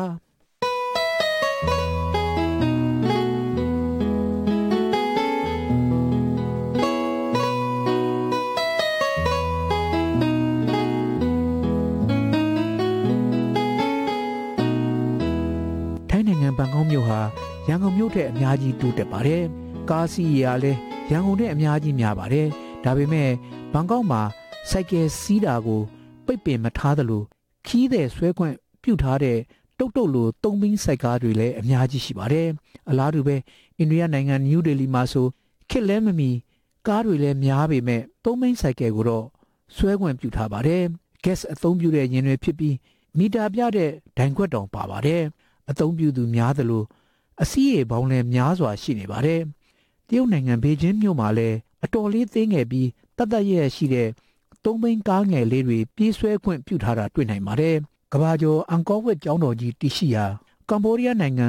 စီရန်ရီမှာလည်းစနစ်တကျပုံစံထုတ်ထားတဲ့စိုက်ကယ်ဘေးတွေရှိပါတယ်။စနစ်တကျပုံစံထုတ်လုပ်ထားတာကြောင့်အဲ့ဒီဘေးတွေဟာစိုက်ကယ်နဲ့အလွယ်တကူတွဲလို့ရတယ်လို့အလွယ်တကူဖြုတ်ထားလို့လည်းရပါတယ်။စီးသူတွေအန္တရာယ်မရှိပါဘူး။စီရမ်ရီရောက်နိုင်ငံသားတွေအသုံးများတဲ့ယင်တစ်မျိုးပါ မြန်မာနိုင်ငံရန်ကုန်မြို့မှာအဲ့ဒါလိုမဟုတ်ပါဘူးစီမံသားနယ်နိမိတ်မြို့နယ်33မြို့နယ်မှာစိုက်ကယ်စီးခွင့်လုံးဝပိတ်ပင်ထားပါတယ်စိုက်ကယ်စီးခွင့်ပိတ်ပင်ထားတော့စိုက်ကယ်ကယ်ရီဆွဲတာကိုလည်းပိတ်ပင်ထားပြီးသားဖြစ်နေပါပြီဒါပေမဲ့ရန်ကုန်မြို့လေဧရိယာကလွဲရင်မြို့နယ်တော်တော်များများမှာစိုက်ကားခေါ်အနှေးရင်ပြေးဆွဲခွင့်ပြုထားပြန်ပါတယ်အချို့မြို့နယ်တွေမှာစိုက်ကားတွေထောင်နဲ့ချီပြီးရှိနေပါတယ်မော်တော်ယာဉ်ဥပဒေအရမြန်မာနိုင်ငံတော်ဝန်မှာစိုက်ကယ်ကိုတမန်အိမ်သုံးအဖြစ်သတ်မှတ်ထားပြီးတက်ဆီသဘောလူတင်ပြီးအခကြေးငွေယူပြေးဆွဲခွင့်မပြုပါဘူးဒါပေမဲ့မော်မြိုင်လိုဖအံလိုမြို့တော်တော်များများမှာဒေသဆိုင်ရာအာဏာပိုင်တွေကနားလည်မှုနဲ့ခွင့်ပြုထားတာလည်းရှိနေပြန်ပါတယ်အလားတူပဲမြို့နယ်တချို့မှာသုံးဘီးကားတွေစိုက်ကယ်တက္ကစီတွေကိုခွင့်မပြုပါဘူးပြောရမယ်ဆိုရင်ရန်ကုန်အပါအဝင်မြန်မာနိုင်ငံတနင်္လာရီမှာမော်တော်ယာဉ်နဲ့မော်တော်ဆိုင်ကယ်အသုံးပြုခွင့်နဲ့ပတ်သက်ပြီးအမျိုးမျိုးအဖုံဖုံဖြစ်ပျက်နေတာမျိုးပါတကယ်ဖြစ်နေတာကပြည်သူတွေတွားရေးလာရေးအတွက်ဘာတွေလိုအပ်ချက်တွေရှိနေသလဲအစိုးရနဲ့ပုဂ္ဂလိကကဏ္ဍကဘာတွေဆောင်ရွက်ထားပြီးပြီလဲကျန်နာပြည်သူတွေကိုဘယ်နေရာတွေမှာစနစ်တကျလုပ်ကင်ခွင့်ပြုသင့်တယ်လဲစတာတွေကိုစဉ်းစားရမှာပါဥပမာရန်ကုန်မှာမြေရောက်ရထားလမ်းတွေမိုးပြန်ရထားလမ်းကားလမ်းတွေမရှိသေးပါဘူးမြို့ပတ်ရထားရှိပေမဲ့တိတ်ပြီးခင်မမီပါဘူးပြည်သူတွေအသုံးပြုနိုင်တာဘတ်ကားနဲ့တက္ကစီပဲရှိပါတယ်မြို့လေဧရိယာပြင်ပမှာတော့အနှင်းရင်စိုက်ကားတွေကိုဆွဲခွင့်ပြုထားပါတယ်ဒါပေမဲ့ထူးထူးဆန်းဆန်းစီပင်နယ်နိမိတ်33မြို့နယ်စလုံးမှာစိုက်ကယ်စီးခွင့်လုံးဝခွင့်မပြုထားပါဘူးအလားတူပဲသုံးဘီးကားကိုလည်းတင်သွင်းခွင့်ပြေးဆွဲခွင့်မပြုပါဘူးဒါပေမဲ့တကယ်လက်တွေ့ရန်ကုန်မှာခွင့်ပြုချက်မရှိဘဲနဲ့စိုက်ကယ်စီးရီတောင်းနဲ့ချီပြီးစီးနေကြပါတယ်မောင်ခိုသဘောစိုက်ကယ်တက္ကစီတွေဆွဲနေကြပါတယ်ခွင့်ပြုချက်တဲ့အရေးအတွက်အများကြီးပိုတဲ့စိုက်ကားတွေကိုလိုင်စင်ပွားပြီးအသုံးပြုနေကြပါတယ်စင်ကြီးဘုံတွေမှာတော့စောစောကပြောသလိုထူးဆန်းတဲ့စိုက်ကားတွေကိုတောင်တက်ဆင်အသုံးပြုနေကြပါပြီဒါကြောင့်မြို့ပြအုပ်ချုပ်ရေးအာဏာပိုင်တွေအနေနဲ့ရန်ကုန်ကယင်းအသုံးပြုမှုတွေကိုပြန်ပြီးသုံးသပ်ဖို့သင့်နေပါပြီအခုဖြစ်နေတာကစီကံချက်တွေကလက်တွေ့မကျဖြစ်ချင်ရာဖြစ်နေတဲ့အနေအထားမျိုးပါခေတ်သစ်ကဘာကြီးထဲမှာရန်ကုန်လိုမြို့တော်ကြီးမှာစိုက်ကားလိုလူအင်အားသုံးရတဲ့ယင်းမျိုးသုံးခွင့်ပြုသင့်ပါသလားပြန်ပြီးသုံးသပ်သင့်ပါတယ်ကားတွေပါကင်ပြဿနာတွေလမ်းဘေးဈေးတွေပြဿနာတွေကောင်းကောင်းဖြေရှင်းပြီးရင်စိုက်ကယ်စီးခွင့်ပြုသင့်မသင့်စဉ်းစားသင့်ပါတယ်ဒါအပြင်စိုက်ကားတွေနေရာမှာစနစ်ကျထုတ်လုပ်ထားတဲ့သုံးဘီးစိုက်ကယ်ဒါမှမဟုတ်သုံးဘီးကားတွေအစားထိုးတာမျိုးလုပ်သင့်ပါတယ်အလားတူပဲနေမျိုးတွေမှာလဲအာဏာပိုင်တွေကဟိုဟာပိတ်ပင်ဒီဟာခွင့်ပြုဆိုတာမျိုးလုပ်နေမဲ့အစားကိုယ့်ပြည်နယ်ကိုယ့်တိုင်းကိုယ့်မြို့နယ်တင့်လျော်မဲ့လိုအပ်ချက်တွေကိုဖြည့်ဆည်းပေးနိုင်မဲ့အန္တရာယ်လဲကင်းနိုင်မဲ့ယင်းအမျိုးအစားတွေကိုခီးတဲ့တင်ပြေးဆွဲနိုင်အောင်ခွင့်ပြုသင့်ပါတယ်ဒါပေမဲ့ဘယ်ရင်ကိုပဲတာစီဘယ်ရင်ကိုပဲခွင့်ပြုအစိုးရနဲ့တာဝန်ရှိသူတွေဘက်ကလက်တွေ့ကြတဲ့စီမင်းစည်းကမ်းတွေချမှတ်ဖို့လိုပြီးစနစ်ကျတဲ့စီမံခန့်ခွဲမှုနဲ့မှသာအောင်မြင်မှာဖြစ်ပါကြောင်းတင်ပြလိုက်ရပါတယ်ပြမဆောင်မချင်းဦးမျိုးလွင်ရဲ့လူမှုစီးပွားကျင်းမှုပြင်ဆိုတဲ့အပတ်စဉ်ဆောင်တော့နေပဲဒီနေ့ညအစီအစဉ်လေးကျွန်တော်တို့ရန်နာတော့ပါခင်ဗျာဒီနေ့ညအစီအစဉ်ကိုတာဝန်ခံအဒီတာဦးတစ်စင်းနဲ့အတူကိုနေရင်ကျော်မခက်မာနဲ့ကျမခင်ခင်အီတို့ကတင်ဆက်ခဲ့ပါတယ်အတန်းဖန်အင်ဂျင်နီယာကတော့ Danish ဖြစ်ပါတယ်ရှင်ကျွန်တော် RFA အင်္ဂါနေ့ညအစီအစဉ်လေးလည်းဒီမှာရန်နာခွင့်ပြုပါသောရရှင်တွေမင်္ဂလာရှိပြီးဘေးရန်ကင်းတဲ့ညတညဖြစ်ပါစေလို့ကျွန်တော်တို့ဝိုင်းတော်သူဝိုင်းတော်သားတွေကဆုမကောင်းတောင်းလိုက်ပါတယ်ခင်ဗျာ RFA ကိုနားဆင်တဲ့အတွက်ကျေးဇူးတင်ပါတယ်တောတက်ရှင်မြမပြည်သူပြည်သားအားလုံးရှင်လန်းချမ်းမြေ့ကြပါစေရှင်